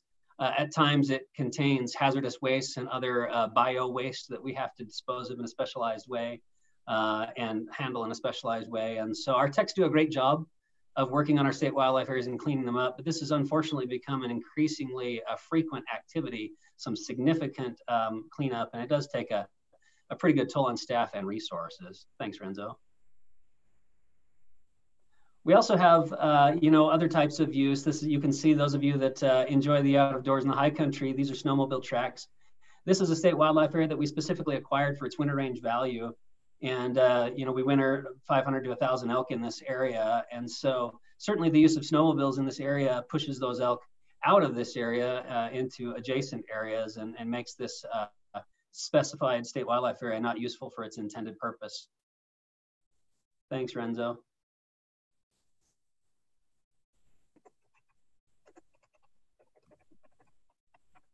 There we go. We also have, you know, we suffer from certainly defacing and graffiti and other actual non-wildlife resource damage on our state wildlife areas, as you see here. And so, you know, curtailing the non-wildlife related use of state wildlife areas and the ability to take up residence there, we're hoping does some. We understand it won't do everything, but we hope it takes a good step towards curtailing these issues. And we have just a couple more, I think. And this is very common, you know, and this, you that have been on the commission for quite some time have talked about this a lot over the years. And we do have very benign non-wildlife related use in some cases, but also it can be significant in others. You can see these folks are out here walking their dogs, and you know, dogs and other canids definitely have an impact on ungulates especially, but other small game species as well that use these habitats. And so they put a lot of stress and a lot of strain, if not actual damage, to wildlife. And I'm not certainly saying that that's always the case, but it definitely is a consideration when we allow domestic animals on habitat intended for wildlife. And then we also have other recreational use, which we love. But in this case, this is a state wildlife area. You see that at least three out of the four boaters here are paddleboarders. And this is a lake that local outfitters often send paddleboarders to in the southwest part of the state. The issue with that most often is that you are put in the situation on a popular weekend where the parking lot, which was intended for anglers, is very crowded with paddleboarders, and there's no place to park or to work with your fishing gear to get in the lake. So what we have is certainly an impact on staff and on resources, a potential public health issue. We also have, you know, impacts to wildlife, impacts to the habitat and degradation itself. Certainly, you know, defacing and other issues, displacement of wildlife, displacement of the intended users of these properties. So that's just a smattering of some of the issues, but it really kind of illustrates the diversity of non-wildlife related issues that we're dealing with out there. Thank you, Renzo. I think that's the end of our slides. So appreciate that. In addition to that, discussion, Commissioner Schaefer asked us at the January meeting to take a look at what other states are doing with regard to this, because this certainly is an issue that's only confined to Colorado. This is something that our other states are very concerned about as well. This is a very ubiquitous point of view amongst wildlife agencies throughout the state that have these kinds of properties for these kinds of purposes. So Renzo and his group did survey all 50 states to see what they were doing and take a look at what issues they might have and how they're addressing them. We got 26 states that responded, and of those, about a quarter said that they already do what we're proposing here today, which is requiring a hunting or fishing license to enter the state wildlife area. So there are some states that have taken this action already. There are others that are looking at this action, but have not yet taken it. Certainly, we were broader than that in our questions to the other states, and we talked about, you know, federal aid issues and camping and seasonal use and time of day restrictions and other things that we're very interested in to help curtail this kind of use. One of the other issues certainly that we dealt with was potential replacement of program income from the Fish and Wildlife Service and federal dollars. You know, those of you that have been around for a long time know that when we had the habitat stamp out there and required that to enter state wildlife areas, that was a very short-lived issue, although it was well-intended, because it created a program income issue with federal dollars and diminished the amount of federal dollars that were coming in to the state by the amount that we gathered for the habitat stamp. And so it definitely was an experiment with great intentions that didn't work out well administratively for us. The Fish and Wildlife Service has assured us in writing that that will not be the case with hunting and fishing licenses, that we could require a hunting and fishing license to go on a state wildlife area, and it would not raise program income issues so long as we didn't go outside that box. So to summarize, Krista did a great job at first of the actual restriction that we placed on there. Boy, we had a lot of debate about this internally, and Renzo's group, again, did a great job of reaching out across the state to our folks internally. And we came out with a regulation that essentially says, to enter state wildlife area, you've got to have a hunting or fishing license. It does have some caveats in there for other administrative uses of state wildlife areas, but we tried to keep it as tight as possible and not create specific exemptions, as Krista mentioned, we even took the other day use access permits off of our 4 state wildlife areas that are out there and are replacing them with this restriction. That will cause a lot of educational discussion out there, and we've got a road ahead of us to help people understand what we're doing here. But as a cash funded agency and one that has properties specific to the care for wildlife under the North American model, it seems important to us that if there are going to be folks out there on state wildlife areas, they should at the very least be contributing through the purchase of a license. Now, we understand that won't take away all of our concerns here. And so there are, a number of issues that we want to continue to look at. But we wanted to, this was one that we thought was very simple, and one that was very understandable and straightforward, and one that we could execute right away. While we take a look at other more site-specific issues and camping issues and access issues, vehicle issues, and other things on a statewide basis that might be more of a diverse discussion throughout the remainder of this year, and then come back to you at your next Chapter 9 cycle, which starts next January, with some additional potential discussion points and potential restrictions associated with these properties. The the motto of this group has been to take back the state wildlife areas for their original intended use. And we believe that this regulation takes a strong step towards that. And once again, thank you for your questions and your direction back in January, which helped us plan the path forward. And once again, thanks to Renzo and his group. With that, I'll pass it back to you, Madam Chair. Thank you.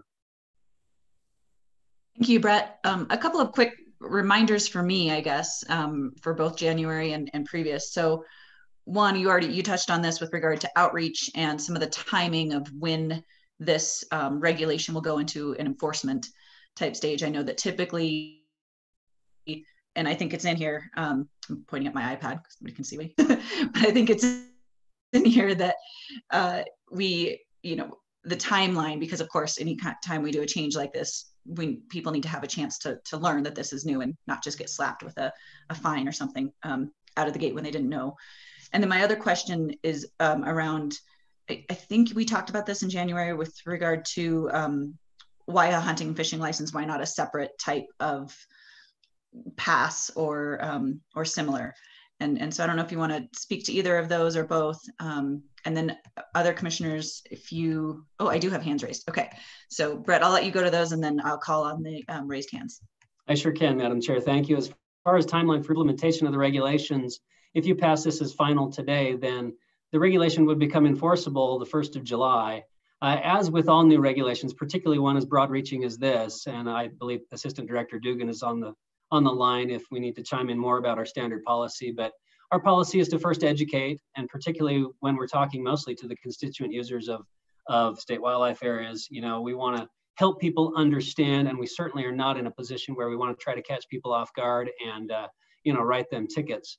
In the end, we want to curtail the non-wildlife related use to the extent that we can and return the properties to their original use. But we certainly, our standard procedure is to have a year's worth of warning and enforcement at a minimum, generally, when we have a broad sweeping regulation like this. And that's the direction that our director has given us here as well, is to educate, educate, educate. The other question that you had, Madam Chair, was associated with a different kind of permit, like the access permit that we have on 4 of our existing state wildlife areas. And those do have federal implications. And so, certainly there are others who are a lot more educated on this than I am, but it's a situation where we receive a certain amount of federal aid from Pittman-Robertson dollars and Dingell-Johnson dollars. And if we have what they determine to be program income that's not associated with hunting and fishing licenses, that amount can be deducted from the aid that they give us. And so you're in a situation where you have a permit, like we do on 4 state wildlife areas, in a very deliberate way, and then we end up losing some federal dollars associated with those kinds of things. But that just illustrates how much of an issue this is, that we're willing to, on these 4 specific properties, to move forward in that way, knowing that, and it is a detriment to users, kind of a double detriment to users, in that they're being displaced and that we're losing federal aid dollars associated with that.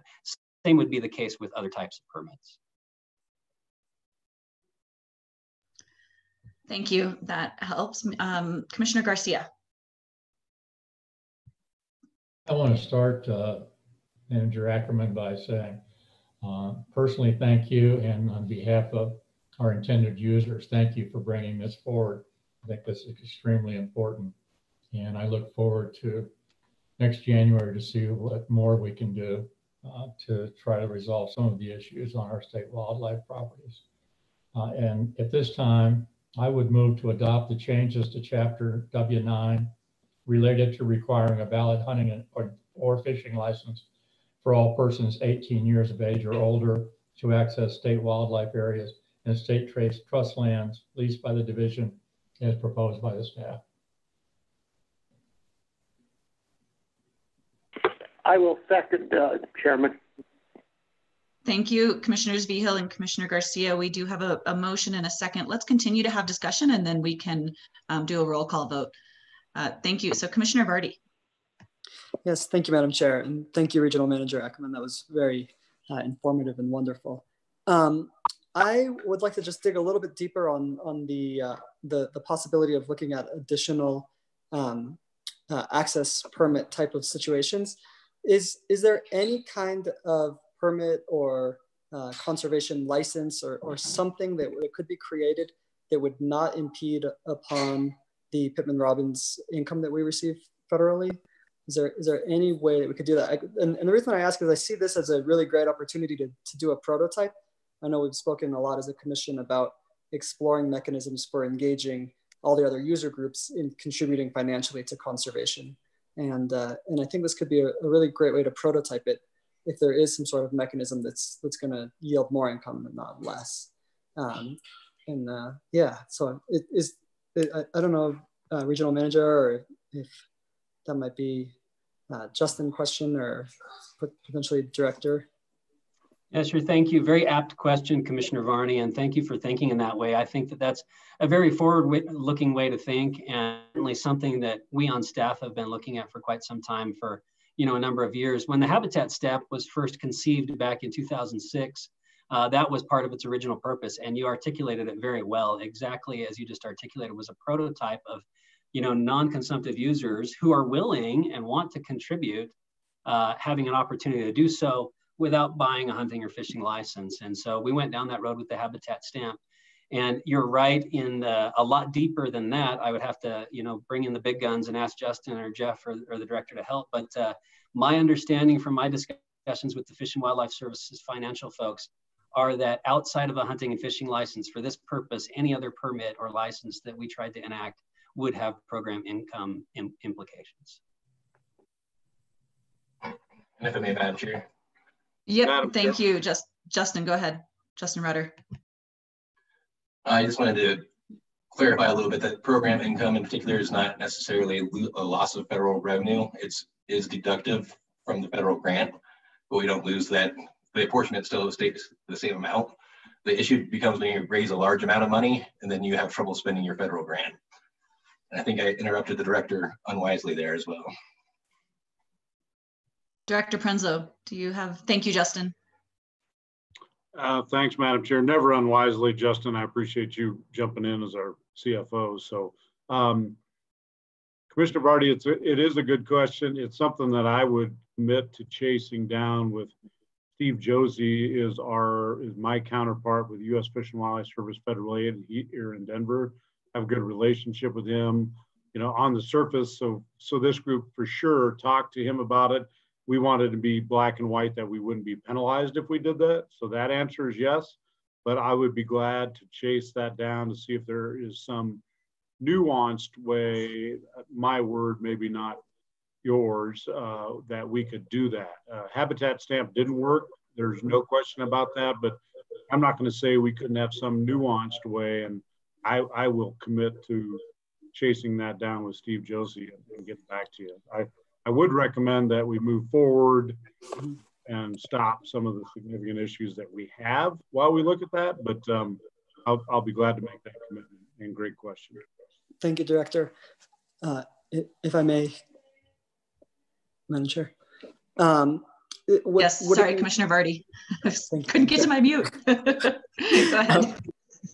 Would it be possible to pursue a motion that says an approved license? And so then if we are able to track approved license or permit, rather than saying specifically hunting or fishing, so that if we are able to find some sort of nuanced way to do it, then we don't have to come back and amend this down the way?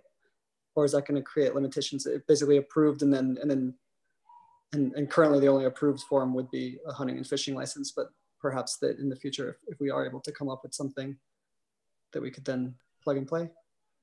Thanks, Commissioner Varney. I'll defer that to Councillor Matter if he's on with us. I have a related question at the appropriate time.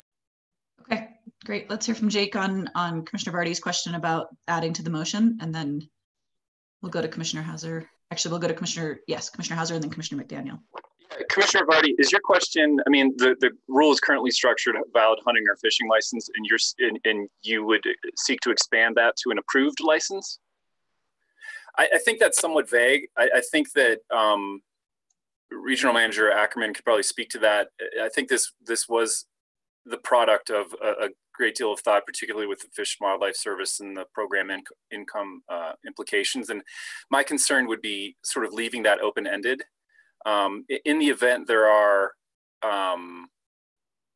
additional changes to be made, it sounds like there's a lot of interest in that. I think this is a chapter that's routinely opened, and in the event there are additional solutions that are thought of, you could pretty easily insert them to broaden this. But I'd be somewhat reluctant to try and do it through less than a term of art. Thanks, Councillor Matter. Might I add to that just a tiny bit, Madam Chair? Please, go ahead. Thank you, I appreciate that. And I had the same thought, and as he was talking, I was pondering, Commissioner Varney, perhaps, since we do intend to come back to you on this specific issue at your next cycle, as Director Prenslow has committed to you, we'll look into that issue as well. And if there are any potential alternatives when we come back to you at the next cycle, we'll include those in the discussion if that would meet your approval. Yes, I think if the staff is willing to take a deeper dive into that, I can get behind this as written. Thank you. Great, thank you. Commissioner Hauser. Thank you, Madam Chair. This is somewhat germane, and I asked the question of staff prior to the meeting just as I was doing my preparation, but it might be helpful for others to hear this, and it's sort of at least in the same theme as Commissioner Varney's question. I asked whether a Parks Pass might not also be an option for this qualifying option, and got what I think was a pretty cogent answer. At least I understood it better. So whether that's Brad or somebody that could explain that, it might be helpful for the rest of the group. Thanks. I'm happy to take a stab at that, unless you really are looking for a cogent answer. Cogent, go ahead. I appreciate that, Commissioner Hauser. Thank you. And once again, this sentiment is very germane to Commissioner Varney's sentiment about, appropriate options for potential non-consumptive users to participate as they've expressed interest to do so in the past. And once again, I think that's a very apt philosophical point of view. Parks Pass for a specific wildlife property would cause the same issues as I understand it. Then you would also have a potential diversion issue with dollars going into the park side of the agency generated by wildlife properties that were acquired in part by federal aid.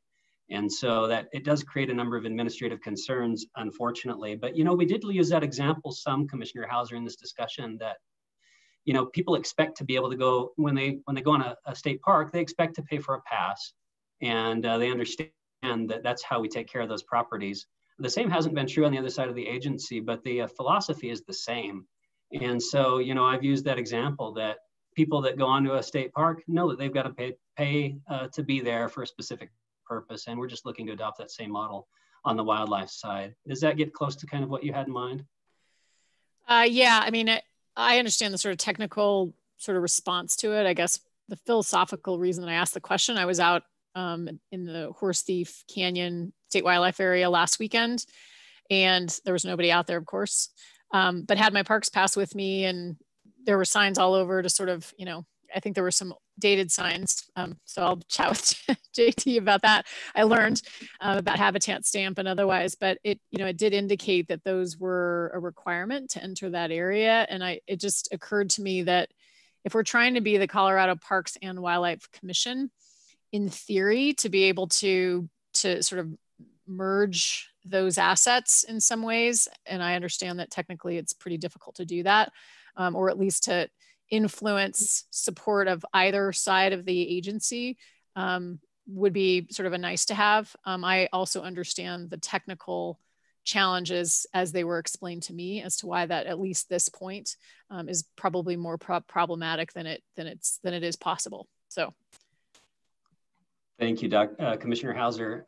In the end, I think that's a very appropriate sentiment as well. And one of the conversations that we're having internally is that we do have properties that are on the wildlife side of the agency that do function or could function more like a state park, and vice versa. We have properties on the other side. And we are kind of taking an initial look at a couple of those properties right now to see if we might be able to work something out administratively, much like you're suggesting, which might, entail a swap of property legally from one side of the agency to the other that does avoid those administrative issues. And so there is another discussion associated with this going on with regard to what the most appropriate use of properties within our portfolio might be. Interesting. Commissioner McDaniel. Yeah, I have a question for Brett. Is there anything else you think we need to do other than this license requirement with regards to, I don't know, either enhancing or better communicating the camping regulations around state wildlife areas, including, camping in the parking lot or adjacent to it for some that I've seen that are outside the parking lot, but still on the property? Or is that something you think you can police with the existing regulations? Thanks, Commissioner McDaniel. The answer to that from me is very much yes. The good news is here that I think that the director probably has some control over my microphone and my camera and could cut me off at any time, but I don't want to get too far out in front of, certainly him or you as a commission, but in the field, we do have that feeling that yes, we do need to look further at potential restrictions, and these might be more on a case-by-case basis, and even camping. As a whole, certainly, our intent's not to cut off camping when it's wildlife related camping and folks go to hunt and camp. But we do need to take a closer look on many of these properties to look at, we want to take a look at what can we do that's global to the extent that we can do that. But then we also may have to look on a property by property basis at some of the other ways to curtail these uses that have really evolved on these properties. So that's my long answer to your short question. Yes, I think there's further work to do, and we're calling it phase 2 of this process as we work throughout the summer to try to nail that down and come back to you next January. Thanks, Brett. That's really encouraging here because, many of these parking lots in some of these state areas are pretty small, but some of them are a little larger and, take a lot more folks in and, big enough that they'll pull a trailer in and that kind of thing. So I know it's a very difficult issue for all our field personnel to deal with. So thank you. Thank you. Thank you. We have another question with Commissioner Bray. Thank you, Madam Chair. I just want to go on record. I fully support this. I see where these problems with the complete explosion of other forms of outdoor recreation is hitting our states. These properties were purchased by hunters and anglers with their dollars for a specific purpose of protecting their habitat, protecting the herds, and for hunting and fishing opportunities. That's what they were purposed for. I totally understand that it's a public land component, but it is with reservations in my mind and proper reservations. I think I fully support this. I do have one question though. Let's say, for example, I hold an elk license for the fall. Is that a qualifying license for me to go in it 24/7, 365? Or I'm only allowed to go in when my license is valid? That's an excellent question. Thank you, Commissioner Bray. And this was part of the discussion had by the group. And, there were a lot of days mulling these types of questions over Because if you have an elk license and you want to go into a property during that elk season, clearly you'd be able to do so because you've got a proper and valid license during that season. But what if you wanted to go in there and scout before, you know, or the question that you asked, does that put you on the property, you know, in early February or whenever else you might want to go in there? And the answer to that question, you know, we still have to iron out these bumps administratively as we go forward. But in the end, what we intend is for you to have a proper and valid license, and that you would be on the property specifically for the purposes of exercising that license. There certainly may be some discretion in there for specific scouting activities on a valid state wildlife area in a GMU for which you hold that license. But those are hard questions, and you know, that's a seasoned question. But our intent is to enforce that, well, educate it first, but enforce that with regard to exercising the benefits of a proper and valid license. Did I skirt the question enough, Commissioner Bray? Thank you very much. With permission, what about shed hunting? Yeah, that's a great question as well. You know, we certainly have, you all have passed some other rules associated with shed hunting, and this would not overturn or overcome any of those rules. So people would still certainly have to work within the bounds of the rules that you've already put on the books. And there are properties that allow for shed hunting. And yes, you would have to have a proper and valid license to go onto a property for that purpose.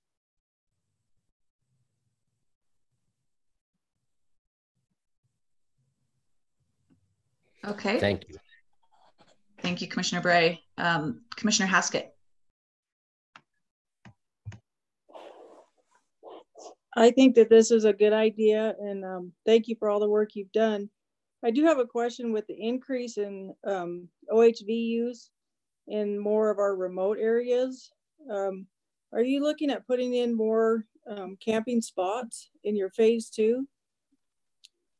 Yeah, thanks, Commissioner Haskett. That's a great question. And the short answer is no, for the most part. You know, we allow camping on state wildlife areas in conjunction with your philosophy of hunting and wildlife-related recreation on state wildlife areas. We do think now it's a little too open and been taken advantage of. So kind of two parts to that question. Our intent from the field is not to expand these uses at this point, but rather to curtail them. And so what we would expect to come back to you in January, if there's something camping related, would be more along the lines of restricting where people may be able to camp, or the times that people may be able to camp, or the uses for which you may be able to camp. The second part of that question, you know, you mentioned OHV use of properties. We fully understand that just the requirement of a hunting or fishing license, you know, may not curtail that non-wildlife related use. If somebody's up there just to ride an OHV and they figure out, well, I'll just go buy a hunting license, or I might already have one, you know? And so that's another issue that's philosophically potentially troublesome for your intent of state wildlife areas that we do intend to look at with regard to the phase 2. And if there is, you know, a property out there that's being used heavily for OHV use that's not wildlife related or hunting related, it's very possible that we could come back and ask you to curtail the location or timing of that kind of use on a state wildlife area. To be determined still, but philosophically, that's kind of where we're coming from. Okay, I look forward to what you come up with in January. Thank you. Thank you, Regional Manager Ackerman, and thank you, Commissioners, for the discussion. We do, if you recall, Commissioner Garcia has made a motion with regard to this agenda item number 10, and Commissioner Vigil has seconded that motion. And now we have commission discussion continued. Commissioner Vardy. Thank you, Madam Chair. In response to Commissioner Bray's comment about a valid license but being in there not at the time, I guess I would prefer seeing some leniency on that from the standpoint of enforcement. If we are looking at exploring opportunities to engage non-consumptive users in paying, you know, towards conservation, that may currently be the only method, you know, until or if there's a potential to find some other sort of license. So I think that from the value of engaging other people in contributing to conservation, a valid license may be, you know, whether or not it's right at the time of use of that license. I think it's something that that I would like to still see encouraged, so that we can get other folks engaged in conservation and in contributing to the pool. Thank you, Commissioner Barney. I've noted that, and certainly will make it part of the discussion. Thank you, Brett. Thank you, Commissioner Barty. Any other discussion or any questions about the vote? I will go ahead and read it again, jotted it down as well. The motion on the floor is to adopt the changes to Chapter W9 related to requiring a valid hunting or fishing license for all persons 18 years of age and older to access state wildlife areas and state trust lands leased by the division, as proposed by staff. Unless there's additional discussion, Laura, can you please go ahead and call the roll? Yes. Adams.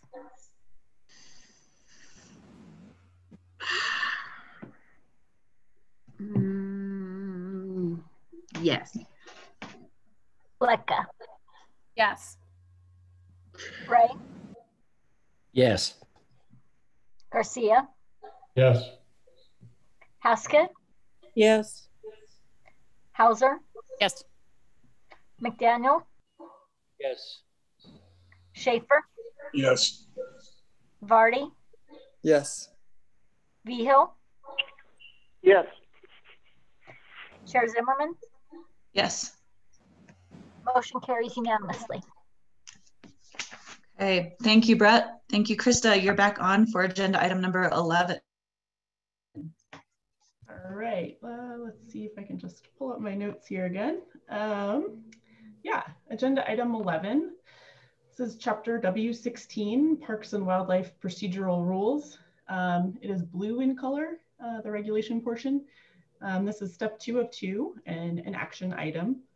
And what we're looking at today is revising the process by which the division and the commission respond to citizen petitions for rulemaking. This is just on page 1. So previous regulations prompted staff to file a rulemaking notice with the Secretary of State if a petitioner filed a complete citizen petition for rulemaking on time. This presumed the commission wanted to consider making a regulatory change and obligated the staff to analyze the petition without the benefit of any direction from the commission.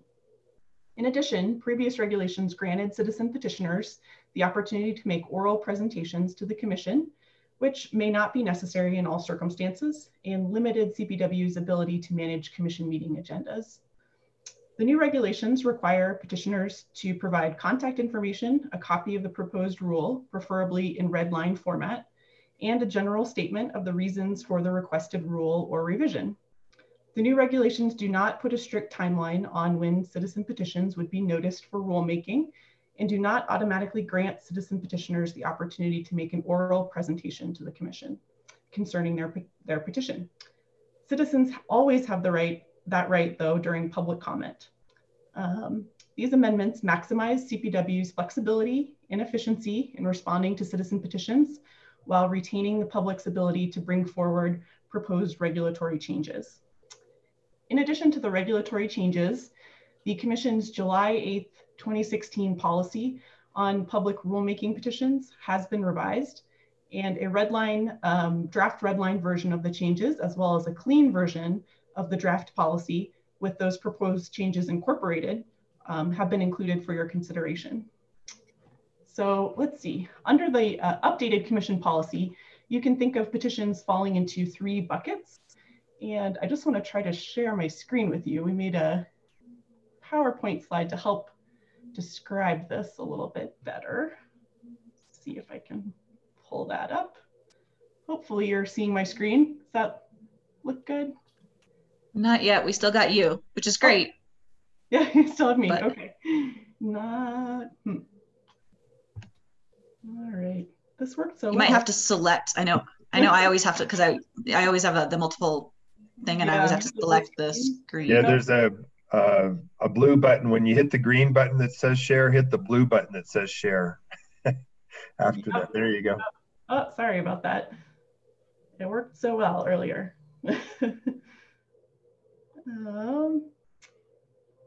It's working on it.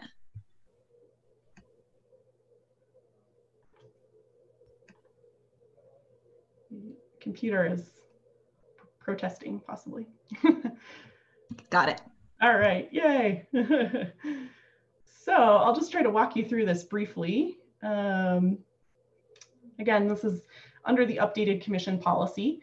You can think of the petitions falling into 3 buckets. So we have division-supported petitions. And the process for division-supported petitions is very similar to the status quo. The division would consult with the chair and recommend their inclusion in a meeting agenda. And then the petition would get noticed for future rulemaking. However, the timing of the hearing of the petition is discretionary. So that's under division-supported petitions. Under division-opposed petitions, the petition would not be noticed for rulemaking, and it would go on a future consent agenda with a written division rationale as the basis for the recommended denial of the petition. So any commissioner could then remove an item from the consent agenda if they wish, for example, to seek minor clarity, or if they wanted to schedule it for a specific agenda discussion at a future meeting. If it stays on the consent agenda, the commission will vote on it, and the division's response would then become the basis for denial. There is no opportunity for the petitioner to present the petition orally unless granted by the chair. However, general written and oral public comment opportunities are always available, as I mentioned previously. And again, there's no hard and fast time frame for resolution of the petition. So that's the second bucket.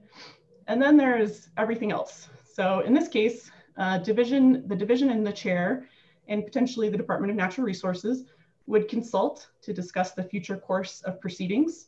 Eventually, the petition will likely fall into either the support or opposed buckets, as previously mentioned, and the process would continue as described. Again, there's no hard and fast time frame for resolution of the petition, though. So in the public comment the commission received for this meeting, there appeared to be some confusion about petitions going before the commission. Some members of the public thought that citizen petitions could be blocked from coming before the commission, but that is not the case. All petitions received will go to the commission. The path the petition takes depends on which of the 3 buckets I described the petition falls into. So with that, I think I will take any questions. Great, thank you, Krista. Thank you for that slide, that's really helpful. And just for a matter of, again, administrative, how we're gonna do this, we're gonna need 2 separate motions, one for the changes to the regulations and then one for the actual changes to the policy. So I'll go, after we have discussion, we do have some public comment, I'll go ahead and call for those 2 motions. And then you can raise your hand or just go off mute to either make them, to say you want to make the motion and second it and whatnot.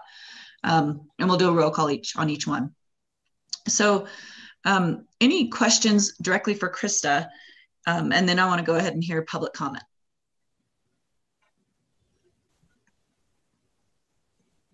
So I don't see any hands going up. All right, Krista, way to be clear as usual. Katie, do you want to help me with public comment again? We have 2 folks who did sign up in advance to make public comment on this agenda item. Okay, great. So the first person that signed up is Roland Halpern. So my colleague Sarah will unmute Roland's line. And it looks like that's been done. Roland, would you like us to turn your camera on? Sure. Okay, just a moment, please.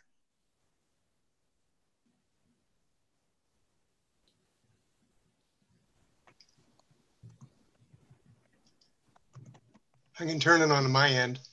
Okay, very good. Yes, so we do have you on camera and audio, so go ahead and start your comments. You'll have 2 minutes. Okay, thank you very much. My name is Roland Halpern. I'm the Executive Director for Colorado Voters for Animals, and I wanted to thank the Commission for allowing me to testify today. While I understand some of the intent of the bill, I'm troubled in my reading of the proposed changes, as it seems to be moving from a bilateral process of public engagement to a unilateral one where citizens are losing the ability to petition for changes in the rules and the regulations. For example, it removes a citizen's, quote, right to petition, unquote, and replaces it with, quote, request, unquote, which is much weaker language. And in the case of a petition request, And if it's denied, it leaves the citizens a little alternative except to seek a legal review. And I think most would not want to go through that process because of the costs involved.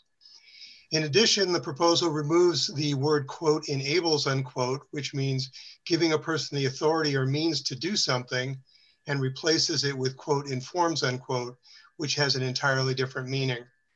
It further limits decision-making as to the merits of a petition to just two people, that being the director and the commission chair.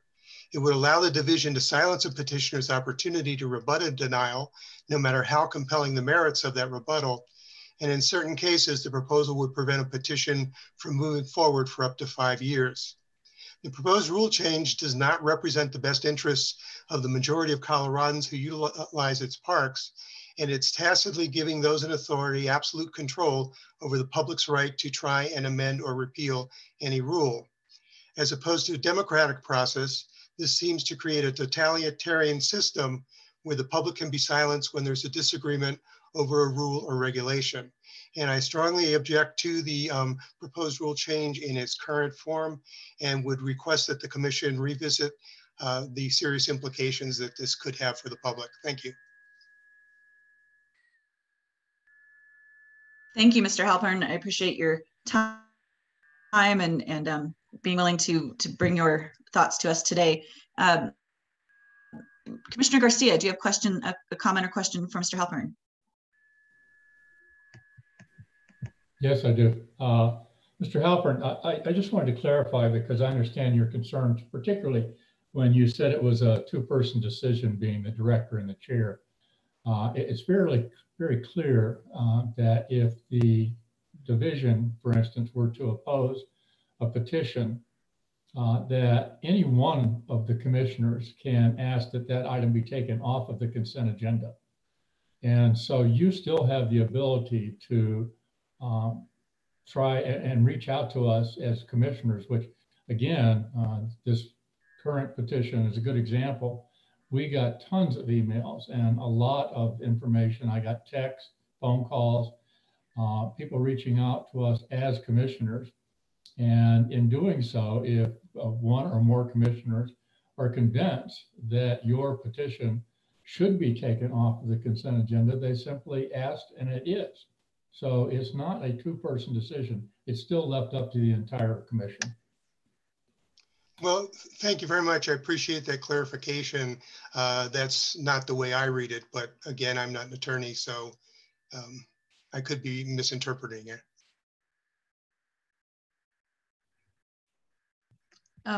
Thank you, Commissioner Garcia and Mr. Halpern. Any other questions or comments for Mr. Halpern? Let's hear another. We do have one more signed up for public. And then I think there are some additional questions and conversation after that. So thank you. Katie, do you want to call the next name? Sure. So next up we have John Murtaugh. So it looks like we're unmuting John. John, would you like us to turn on your camera? That's all right. I'll try to be quick. Okay, no problem. Go ahead then. We'll start your 2 minutes. Great. So I just want to, of course, offer my thanks to the commission and to our non-voting representatives who are here today. I really appreciate the time. My name is John Murtaugh. I'm here representing Defenders of Wildlife, and I'm based out here in Lakewood, Colorado. I think Mr. Halpern certainly captured the core of my concerns. So without belaboring the point, I'll just offer that's my suggestion that the vote be delayed until we can clarify this language. It seems to me right now there is some ambiguity in this, and that it seems to depend on good faith rather than having strong language to restrict this process with our, as Mr. Rowland said, our two-person, the commission and chair, and the director having an undue exertion of power over this procedure. So certainly in simple terms, just a request that we revise that language and add a little bit more strength and clarity there. Thank you, Mr. Murtaugh. Any questions directly for Mr. Murtaugh? Okay, Commissioner Haskett, I know you have a question or comment. Thank you, Madam Chair. I just wanted to give a little bit of feedback to both Roland and John. we've seen a big increase in citizens petitions. And in November, the commission actually asked staff to look at the process. And the commissioners have a limited time on every agenda, and all of our agendas are packed. And I wrote a little bit about that. So today, more than ever, the pendulum swings so far to the left and right that the actual proven science can be misconstrued by both sides. I believe that CPW staff looks at all sides of each issue and brings back the best possible science to the commission. That's all. Thank you, Commissioner Haskett. I appreciate that. Yeah, and this was, we did talk about this in November. We have seen, you know, a steady increase, and of course we talked about it again in January and looked at the beginnings of the staff proposed changes. So thank you for bringing that up as well. Commissioner Schaefer. Thank you, Madam Chair. So I'll echo a bit of what Commissioner Haskett mentioned, is that we're looking for flexibility in being able to run around agendas and get to the priorities that both staff have, but also as commissioners, that we want to advance certain policies, programs, opportunities that we aren't able to otherwise. And I think there's also needs to be an understanding of the constraints of the Open Meetings Act. When we have an opportunity to debate an issue, the only opportunity is the commission meeting. We have to be able to utilize the time to the greatest extent possible. And that requires flexibility in setting agendas, as well as looking at what are the most pressing issues of the day. So I recognize that there is a undercurrent of suspicion or fear when it comes to anything that seemingly constrains public comment or public involvement. I don't see this change as doing either of those things. As Commissioner Garcia remarked upon, any single one of us have the ability to bring to the floor any citizen petition that has been placed on the consent agenda in order to promulgate some discussion if there is a disagreement in place with the staff's recommendation. So to me, I don't see this as necessarily constraining the ability for the public to initiate a rulemaking process through the petitioning. But what I do see is the ability for us to be able to prioritize the work of the commission, as well as promulgate more serious discussion about what I consider to be a great number of challenges facing this agency and Colorado as a whole. And thus far, my term in the commission, more often than not, of which we've had more opportunity for discussion, but oftentimes I'll look at the agenda and see that there's 4 more hours and 32 more agenda items that we need to get to without belaboring a point. So I appreciate what staff has brought us. I think it's a good balance that hopefully allows us to get towards prioritizing some of those big ticket items that we've thus far haven't been able to tackle. Thank you, Commissioner Schaefer. Commissioner Adams. Yes, hello. This is a really important topic, and I really resonate with what Commissioner Haskett raised around just the pendulum swinging across in the extremes. And I do have some concerns around this particular proposal swinging into a little bit, maybe a little too far in the discretion area. As you know, the commissioners are appointed by the governor.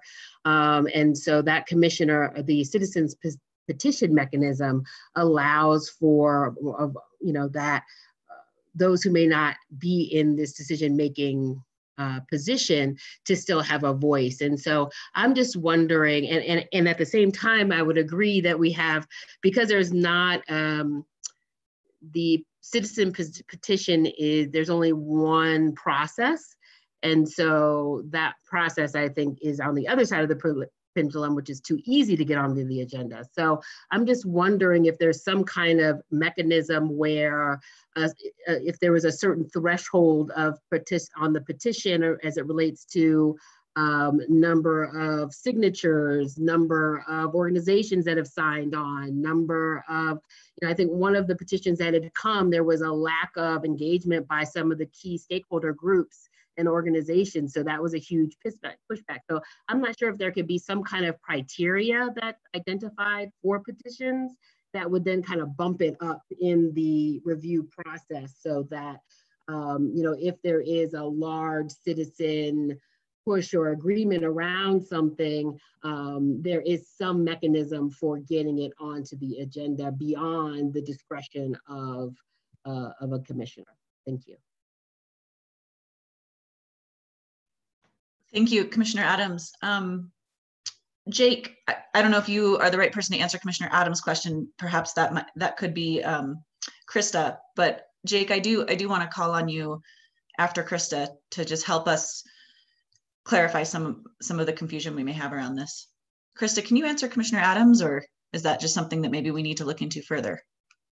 Yeah, I think we would want to look into that a little bit further. You know, it could be something that, you know, maybe is an internal guidance to, you know, staff when thinking about petitions. You know, that's just something off the top of my head, but yeah, I'll defer to Councilor Matter on those questions as well. Sure, let me address Commissioner Adams' question first. The first thing that came to my mind when you asked that question was the policy.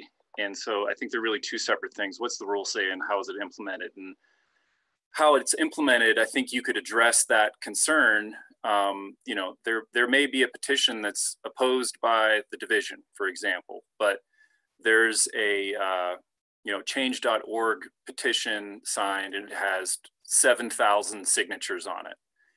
I think in that situation, the division would think twice about immediately opposing the petition and instead work through what's described as the sort of everything else bucket, which requires further thought and consultation with DNR or the chair or other commissioners. So I think the first two buckets of division opposed and division supported, I had got that backwards, division supported is very similar to the current process. So if you're in either one of those buckets, it's an easier answer for me. But I think the third bucket could really be the biggest, and meaning further consultation is required, further thought is required, checking in. And that's sort of the benefit of the rule change, is that it enables the process to slow down a little bit. You know, the current rule says, in the event a timely citizen petition is filed, it will be noticed for rulemaking. And that, I think, to a certain extent, puts the cart before the horse. We don't know what the commission is thinking. You know, the director's report could be a good vehicle for saying, we got this petition a week ago. I wanted to bring it to your attention. If it's something you're particularly concerned about or have other thoughts about, please call me and let me know how you want to handle this.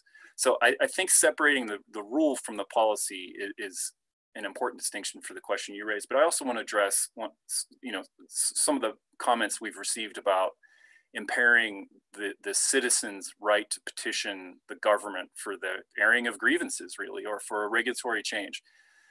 I talk a lot about the APA, which is the State Administrative Procedures Act. The APA applies to every agency in Colorado who promulgates rules. The APA says any person can petition an agency for a rule change. We can't change that, and we're not changing it. And this proposal is not meant to change that right. We can't impair that right in any way. The proposed change to W16 is merely tinkering with how we handle those petitions once they're received, and enabling the commission to set its own agendas and priorities instead of an immediate hearing or an immediate resolution of the petition. And also, I think it sets expectations for people who file citizens petitions.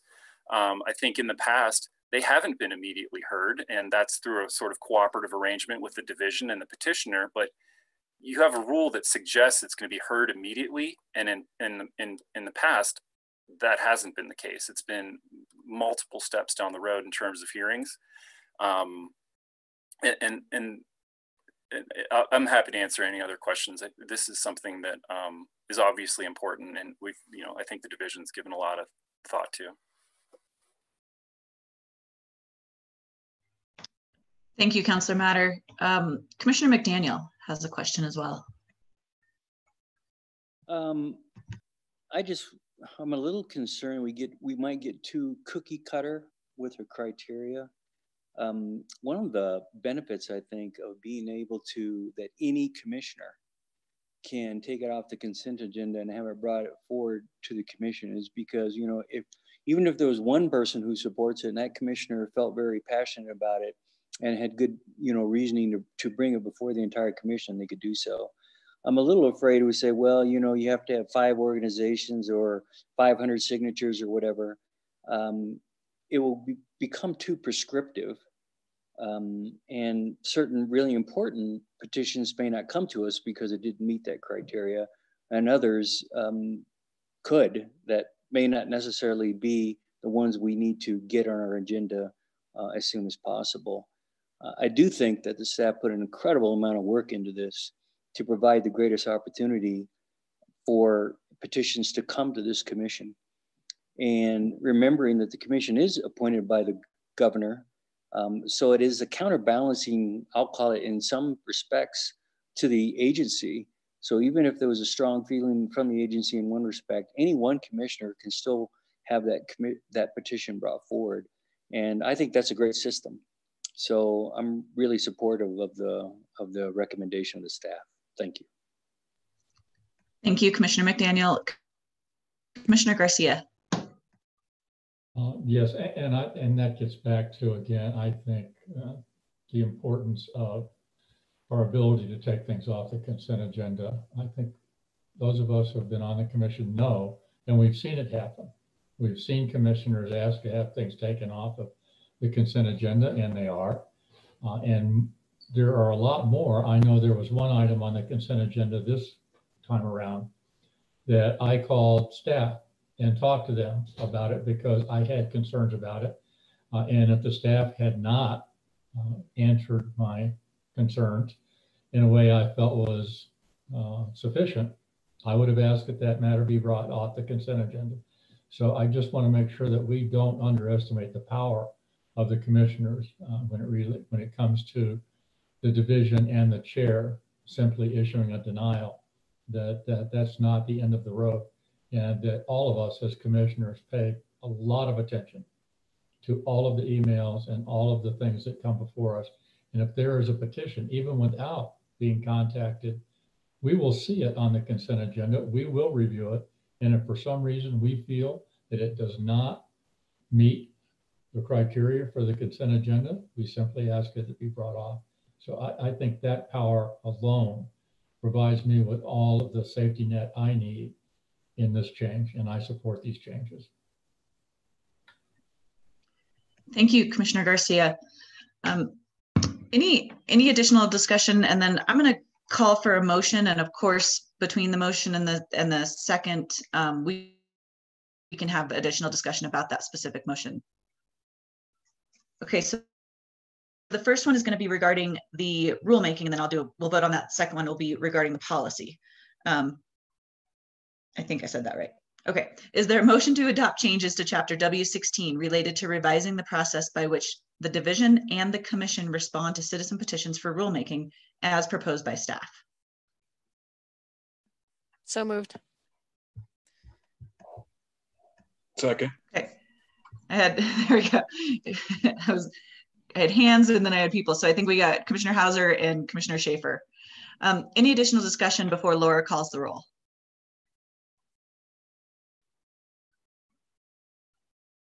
Okay, Laura, can you please call the roll? Adams?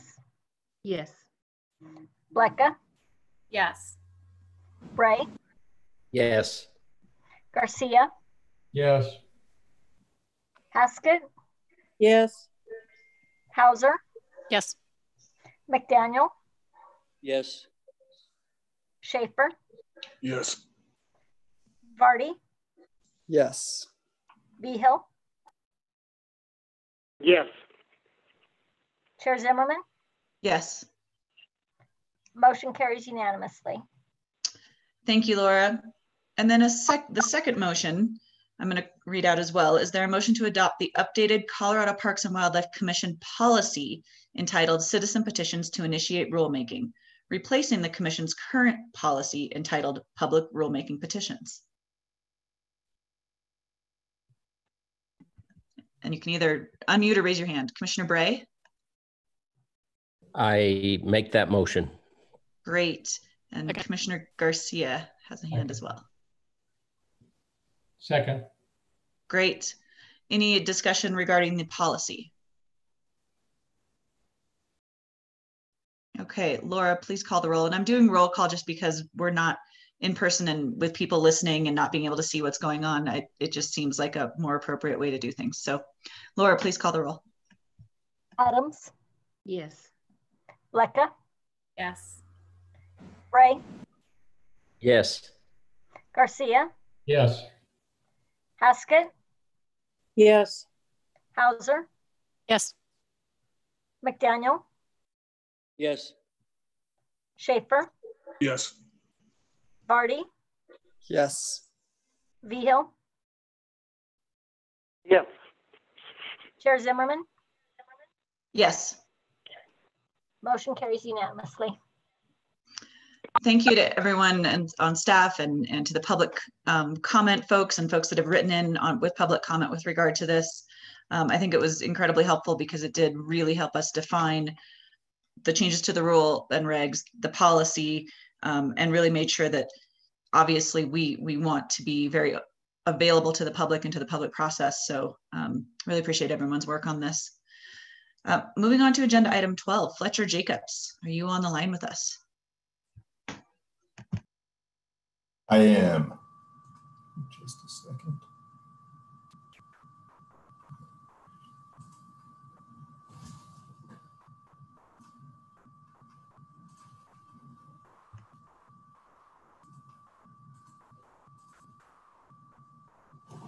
Madam Chair, directors, members of the Commission, Council, my name is Fletcher Jacobs, State Trails Program Manager for Colorado Parks and Wildlife.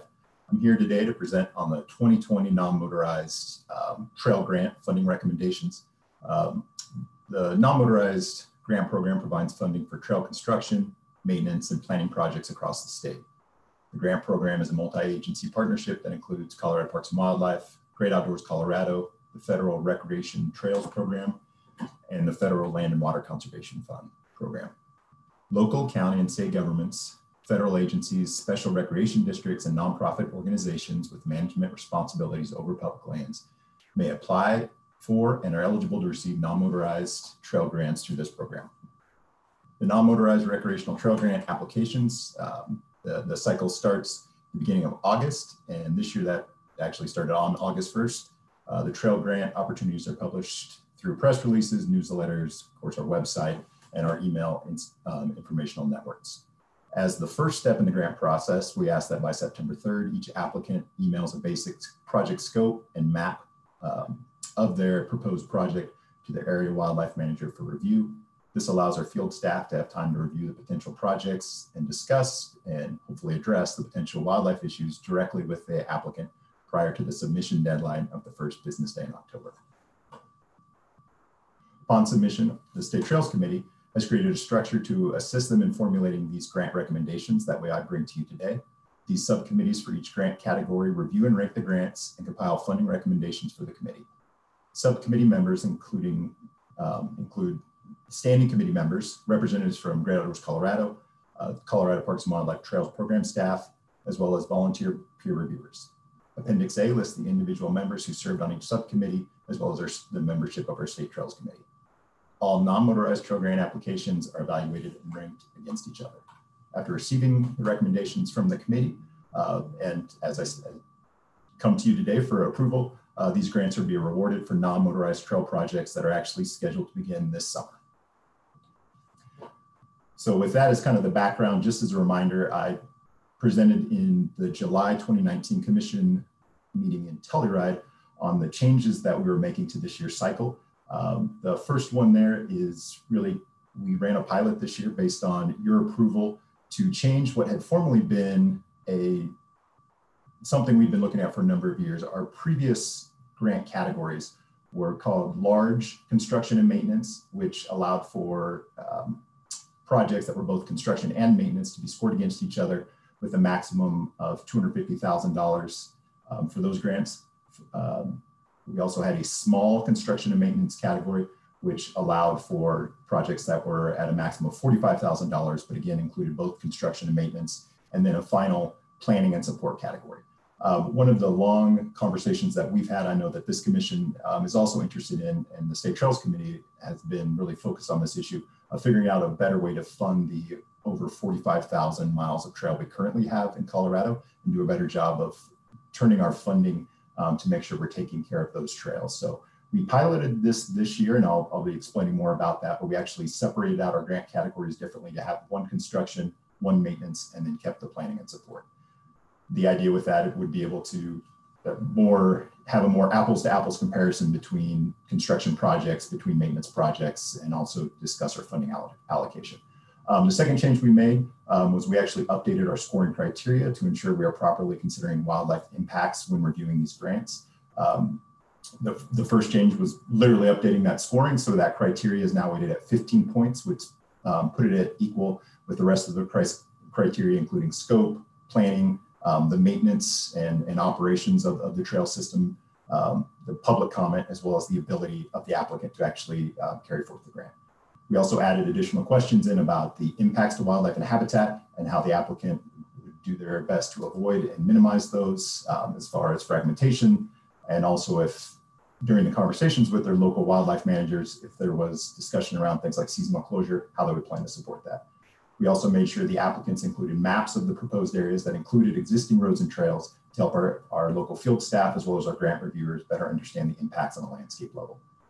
Finally, we also asked our applicants specific questions about how they plan to decommission and restore any existing trails that have been deemed unsustainable.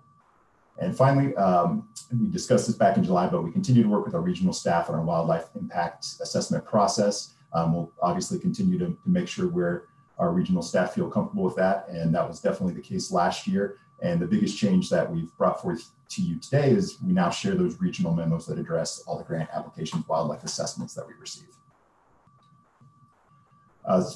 Continuing with how we evaluate and address wildlife concerns, you can look there. I already mentioned part of the process is for the non-motorized grants, we actually ask before the grant submission for those applicants to reach out directly to their local wildlife manager so they can have those discussions. And these are you can see there the special status species, the habitats, wildlife impacts, environmental compliance, education and interpretation, and then the recommended design, feature, and mitigation are the big pieces that we're looking at. And then I think the bottom piece there is just a good reminder. We mentioned the subcommittees. I think it's just a good visual of these are the various levels of review that these projects go through, starting with our field biologists, our wildlife managers, up to our regional staff, our trails coordinators, our deputy regional managers, and then finally to the regional managers who share those wildlife impact assessments with us at the State Trails Program level. And then we share those directly with the non-motorized subcommittee. With the non-motorized, we review the grants, and then we actually have each of the applicants come present to the subcommittees at this level right here. And that's our opportunity. We share, of course, those wildlife impact directly with those applicants and ask them to directly address those so we can properly score them. We then bring that to our State Trails Committee, and finally, our step today to the Parks and Wildlife Commission.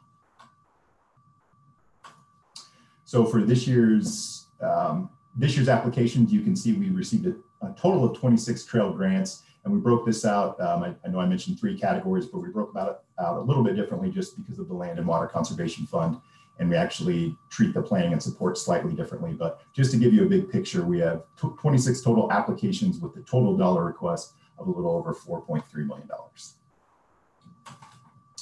Always when we're talking about a grant program, it's of course very important to talk about the source of funding. So the 3 different pots I mentioned, it is definitely a partnership between our partners here with Great Outdoors Colorado.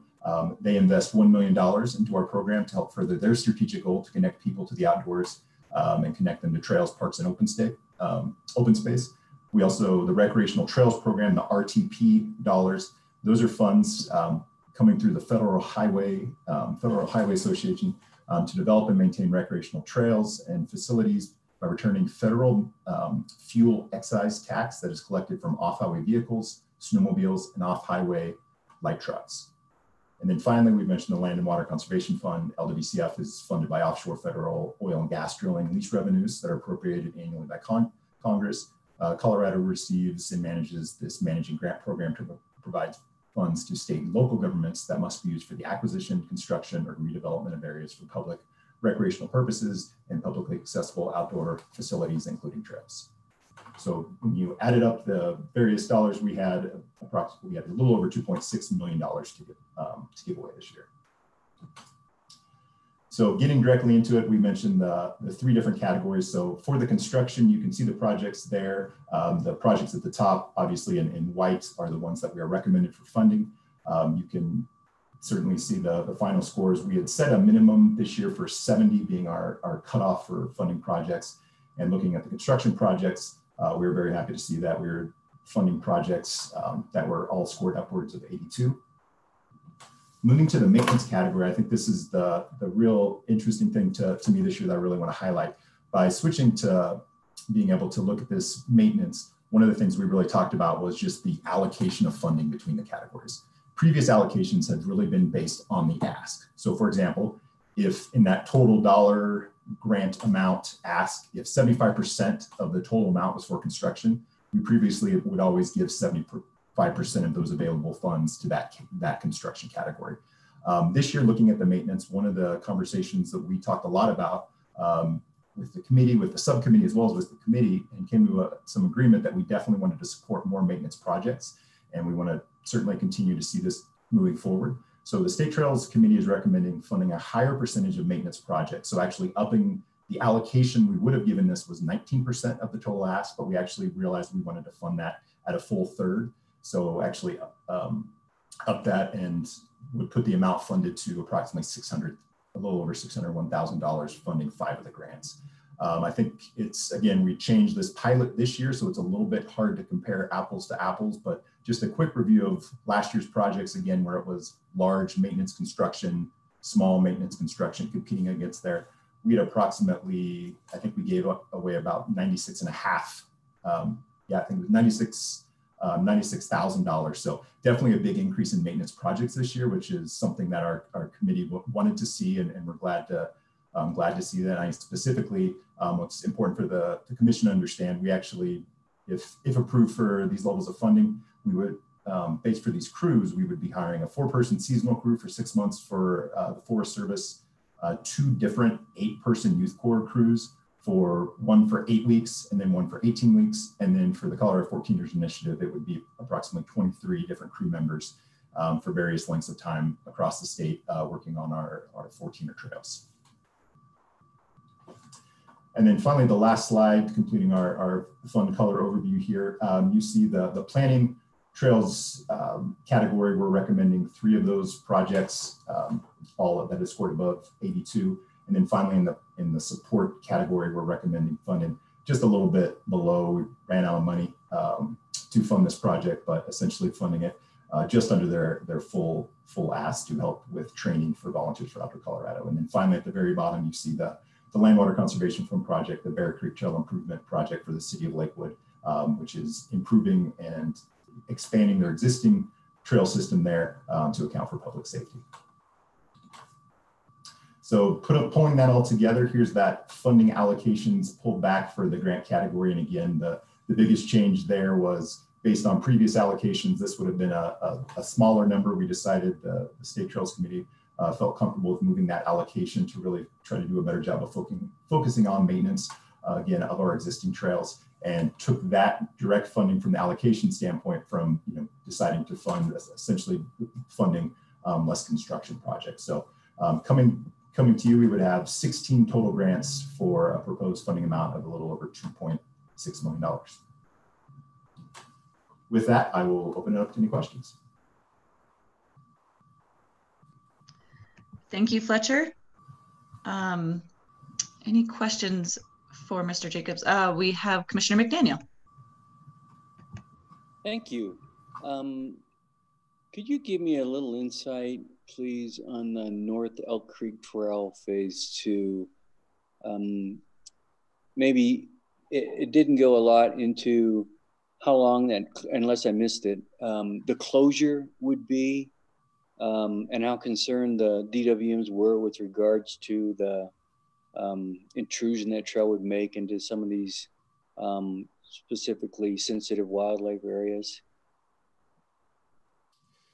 Yes, I think our big, I'm sorry, I'm trying to pull up my little notes specifically on that project. We were able, in the conversations with the Northeast regional staff and with the field staff there, to make them feel comfortable with the seasonal closures. I know in their wildlife comment letter, they had some mention of, having some concern around that parking lot there, but the mountain bike group, Comba, who's come in for that grant, was able to meet with our area wildlife managers, have that conversation. It does connect with Staunton State Park. So, it's an area that's certainly seeing increased use. So the wildlife manager wanted to make sure everybody was on board with, as we begin to build this trail, what it would look like. And they felt comfortable continuing to support this grant. Kind of a follow-up. So when it says phase 2, is that final phase, or is there anticipation that there would be more with regards to this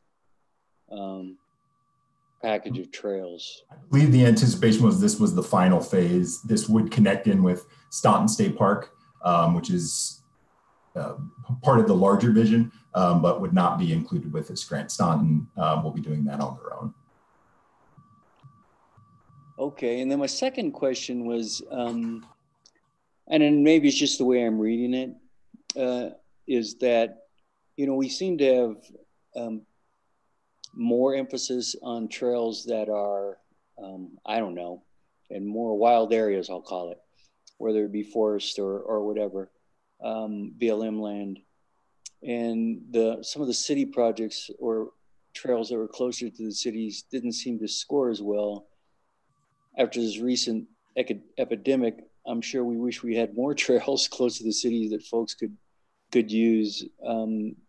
I guess it's not so much a comment on this planning process, but maybe in the future that, it costs a lot of money to add parks in some of these cities, and it's hard for us to do so. Maybe we could give some more emphasis to trails closer to cities in the future planning process versus ones that are farther out.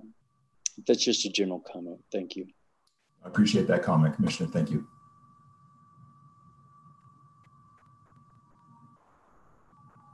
Commissioner Schaefer. Thank you, Madam Chair. Just a couple of comments. One, I really appreciate the emphasis on maintenance. I think that it's money better spent, in my opinion, and it's important to take care of what we've already created. Secondly, I also just wanted to give kudos on including the region reports regarding wildlife impacts. And if anything, if I could encourage those regional managers to go into more detail, I think it's always welcome to understand what the thinking is from our managers in terms of where the potential problems either lie or potentially lie, so that there is a public articulation of the good, bad, and the ugly, because there's no project that's perfect, and everything can be improved. And this is the process in which we're talking about those potential improvements in a public manner. And without this information from the regions, it's very difficult for most commissioners to have a real clue of what's going on. So again, thank you, appreciate it. Thank you, Commissioner. Thank you, Commissioner Schaefer. I think that harkens about, more connections and systems level conversations with when presenting things to the commission. So thank you. Any other comments, discussion around this agenda item for Fletcher before I call for a vote? Okay. The only thing I would add, Fletcher, I know, we've said a couple of things many times in the past for the whole 8 years that, Commissioners Bray and Beal and I have been on the commission. I've heard it. Less construction, less new trail, more maintenance, more education, more outreach. And, we still have a pretty significant, 2x in construction versus the next item down the list. And I think that has a lot to do with just the proposals we're getting and the quality of the projects. And I'm thinking as I, obviously as I was looking at some of this, my question for you, if you could just expand on it, is when we are funding construction or new trails, is there also a BMP around maintenance and operations? I know in the Habitat Stamp program, we encourage any easement to have a Colorado Parks and Wildlife approved management plan in place. So I think that would help assuage some of my concerns, knowing that anytime we fund construction, it comes with a very rigorous management plan to ensure maintenance and enforcement. But yeah, we used to have a pilot program that partnered with BLM Forest Service and part-time seasonal full-time employees to be out enforcing state of the trail rules and other regulations. So just wondered if you could comment a little bit on that. And then I do have 2 more hands that are raised.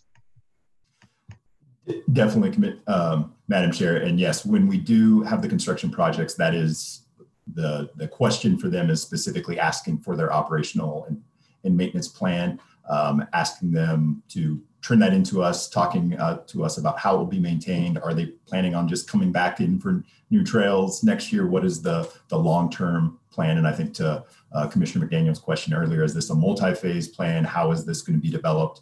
And really getting them to push. And I think that was thinking about this year's construction grants. I think we really funded projects that came with that, that had a maintenance component built in. I noticed there's a real big scoring drop between the projects we are recommending for funding and the ones we are not. So, but that's definitely something we can continue to, we have to continue to press on. And I think anecdotally, talking with various lane managers, that's definitely been something as they've noticed we are interested in actually funding crews on the ground for non-motorized trails, that they're definitely interested in.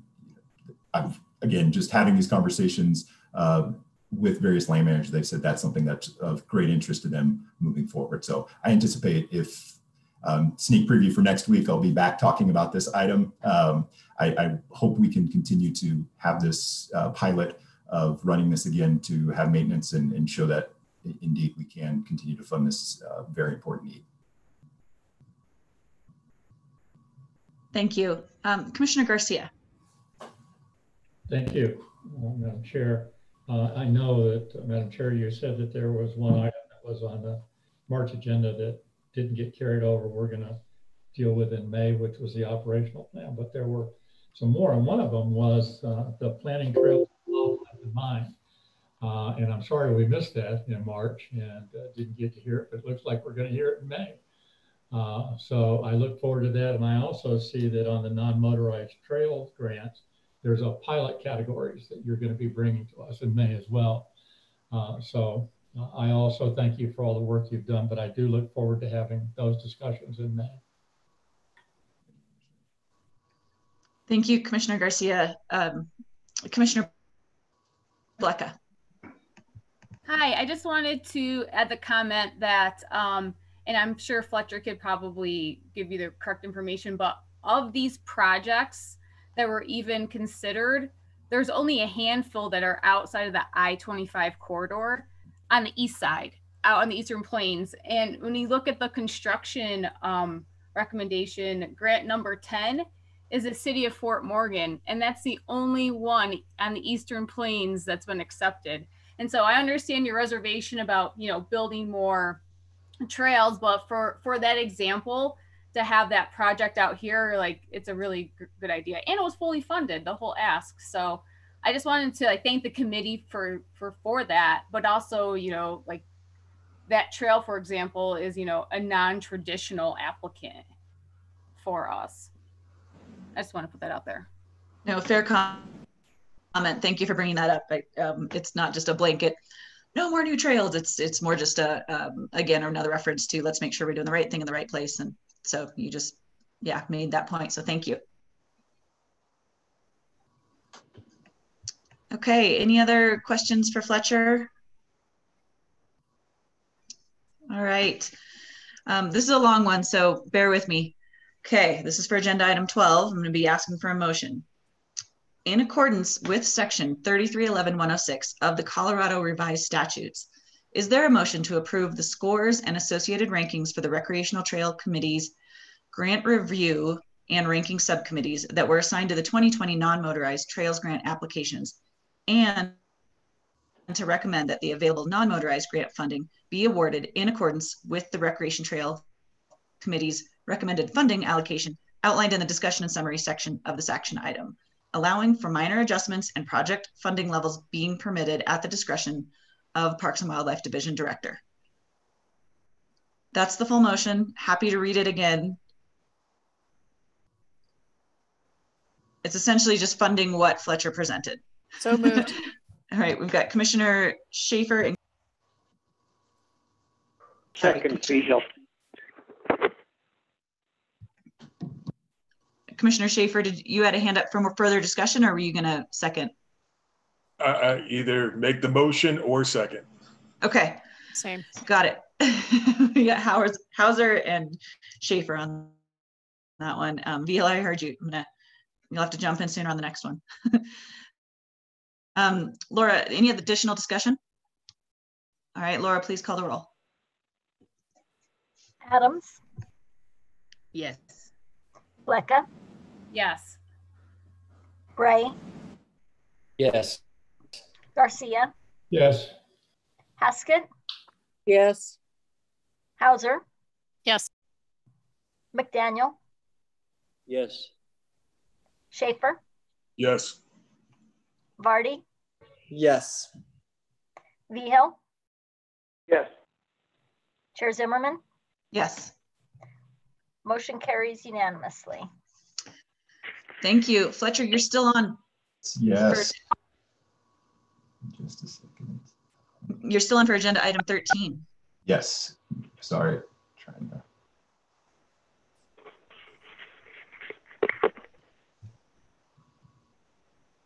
There we go. So we will continue. And this one is a fairly simple action item. Outdoor Recreation Legacy Partnership Grant Funding Recommendation.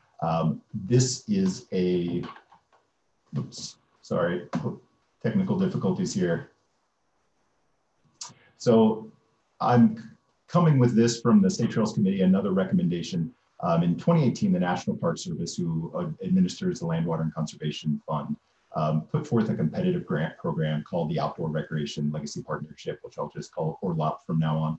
The purpose of the ORLOP program is to provide grants to acquire and develop public lands for outdoor recreation purposes, consistent with Land, Water, Conservation Fund, but with the very specific goals that they are primarily focused on serving jurisdictions delineated by the census as urbanized areas, so with populations of 50,000 or more people. So eligible in Colorado, Denver, Aurora, Lakewood, Boulder, Colorado Springs, Fort Collins, Greeley, Grand Junction, and then Lafayette, Louisville, and Erie are kind of combined together, Longmont and Pueblo. As beyond just being within one of these areas, the projects that they were specifically looking for are projects that were located or directly accessible to neighborhoods or communities that were underserved in terms of parks and recreational resources, or where there's significant population of people who are economically disadvantaged. This is a program that NPS started, the National Park Service started in 2015, and we actually, the state of Colorado was awarded one of the first ORLOP grants for the Denver Parks and Recreation Montbello Open Space, a partnership also with our CPW's partner Environmental Learning for Kids was also involved with that grant. Since then, NPS has tried to do this every year due to just various issues occasionally with the federal government. That has not always been the case. And in 2018, we did an internal review of the applications. Each state is allowed to submit up to 3 grant proposals. We put a call out to those various eligible entities, worked with them via our Trails program staff here in Denver, as well as our regional staff. And we're given several projects to discuss and decided that one project we took to the leadership team for approval to compete for that 2018 ORLOP grant. And that project was the Legacy Loop Rock Island Trail segment in Colorado Springs. So just as a brief kind of overview of what we're talking about, this is I-25 here in Colorado Springs. And then this is a little bit of close up from their original application. Again, this is I-25 here. This was a project that was supported by our regional staff. We had reviewed it. We had actually funded a portion of this trail as part of the original Colorado the Beautiful grant cycle. Unfortunately, just due to timing, the actual application was turned in 2018. Due to the federal government shutdown and just kind of various issues, we unfortunately did not receive word until December 27th of 2019 that this was a project that, while competitive, since it was a national program, they actually received 51 applications and only selected 11 for funding. So unfortunately, our partners in Colorado Springs, the city, had been just kind of holding because they'd been waiting for the funding to actually move forward. And I think just kind of jokingly got tired of calling us every month to hear if we'd heard something from MPS. When we finally heard in early January that it had not been selected, we reached out to the National Park Service for some feedback to discuss with them, to share with the applicant. They actually suggested to us that, this was a strong project. It was one that definitely supported, kind of the overall goals, and they actually recommended we consider funding it with our own LWCF allotment.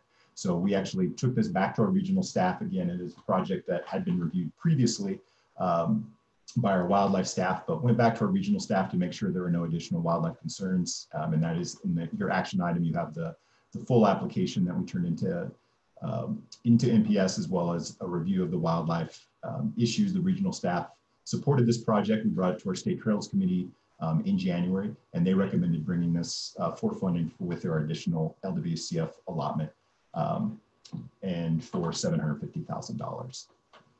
So with that, again, fairly straightforward. I would open it up to any questions.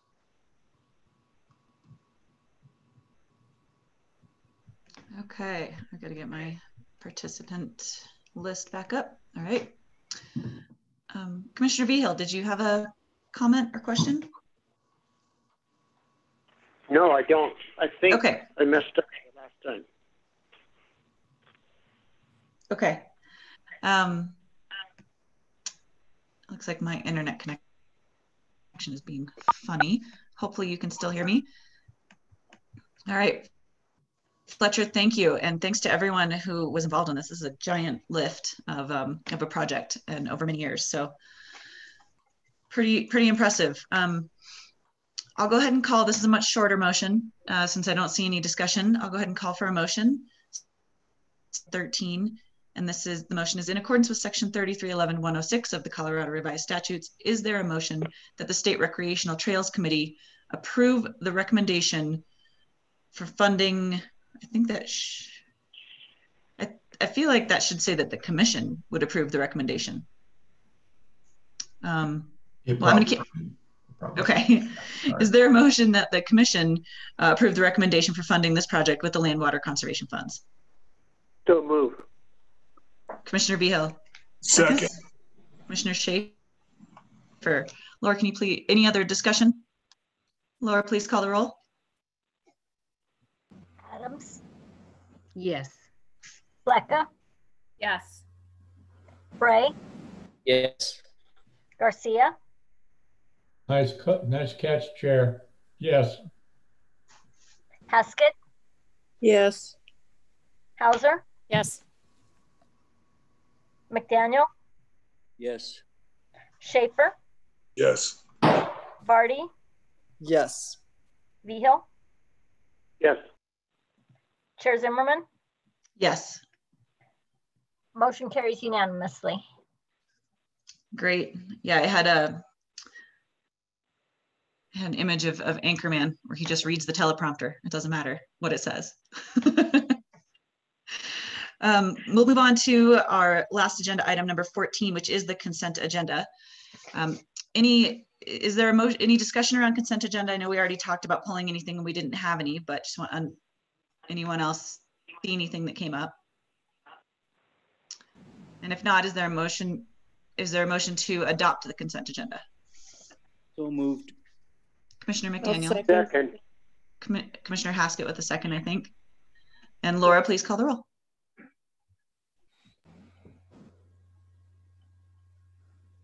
Adams? Yes. Blecka? Yes. Bray? Yes. Garcia? Yes. Haskett? Yes. Hauser? Yes. McDaniel, Yes. Schaefer, Yes. Vardy, Yes. Vigil, Yes. Chair Zimmerman. Yes. Motion carries unanimously. All right, a couple other quick notes. You'll notice this is, I think, one of our only commission meetings where we didn't have a GOCO update. I think I just want to note that's because we did get the update from Emily over email for the March edition, and she is on the agenda for May. So, and I think you probably saw, I think we're all on the email list regarding updates on their strategic plan. So, of course, Emily, I think Emily is on the line. If you want to raise your hand, if there's anything you need to say or would like to give us an update, you're welcome to do so. The other thing I wanted to mention is that we did extend the ability for people to sign up to make public comment. You do have to go to the website and you have to sign up in advance if they want to make comment like we did today over the Zoom meeting. We certainly, I think, hopefully the public is realizing we're certainly hearing and reading all of the written public comment that does make these Zoom meetings easier. So written comment is going to be preferable for us with these virtual meetings. And then again, if anyone listening has public comment to make that is not specific to an agenda item, you can also sign up for that on either just on email or on the comment spreadsheet if you want to make an in-person comment. So just a quick public comment housekeeping. And then I just wanted to extend a giant thank you. Oh, Commissioner Garcia has a hand up. I was just looking quickly at the May agenda, and I remembered that we gave the director different powers in one of our emergency meetings, and we did that to continue up through that meeting so that we didn't have to redo that. I just want to make sure that if we need to update that it ends up on the May agenda. I think staff are probably on top of that, but yeah, I think everyone would second, third, and fourth that comment. So staff, let us know if anything needs to be added then. Thank you.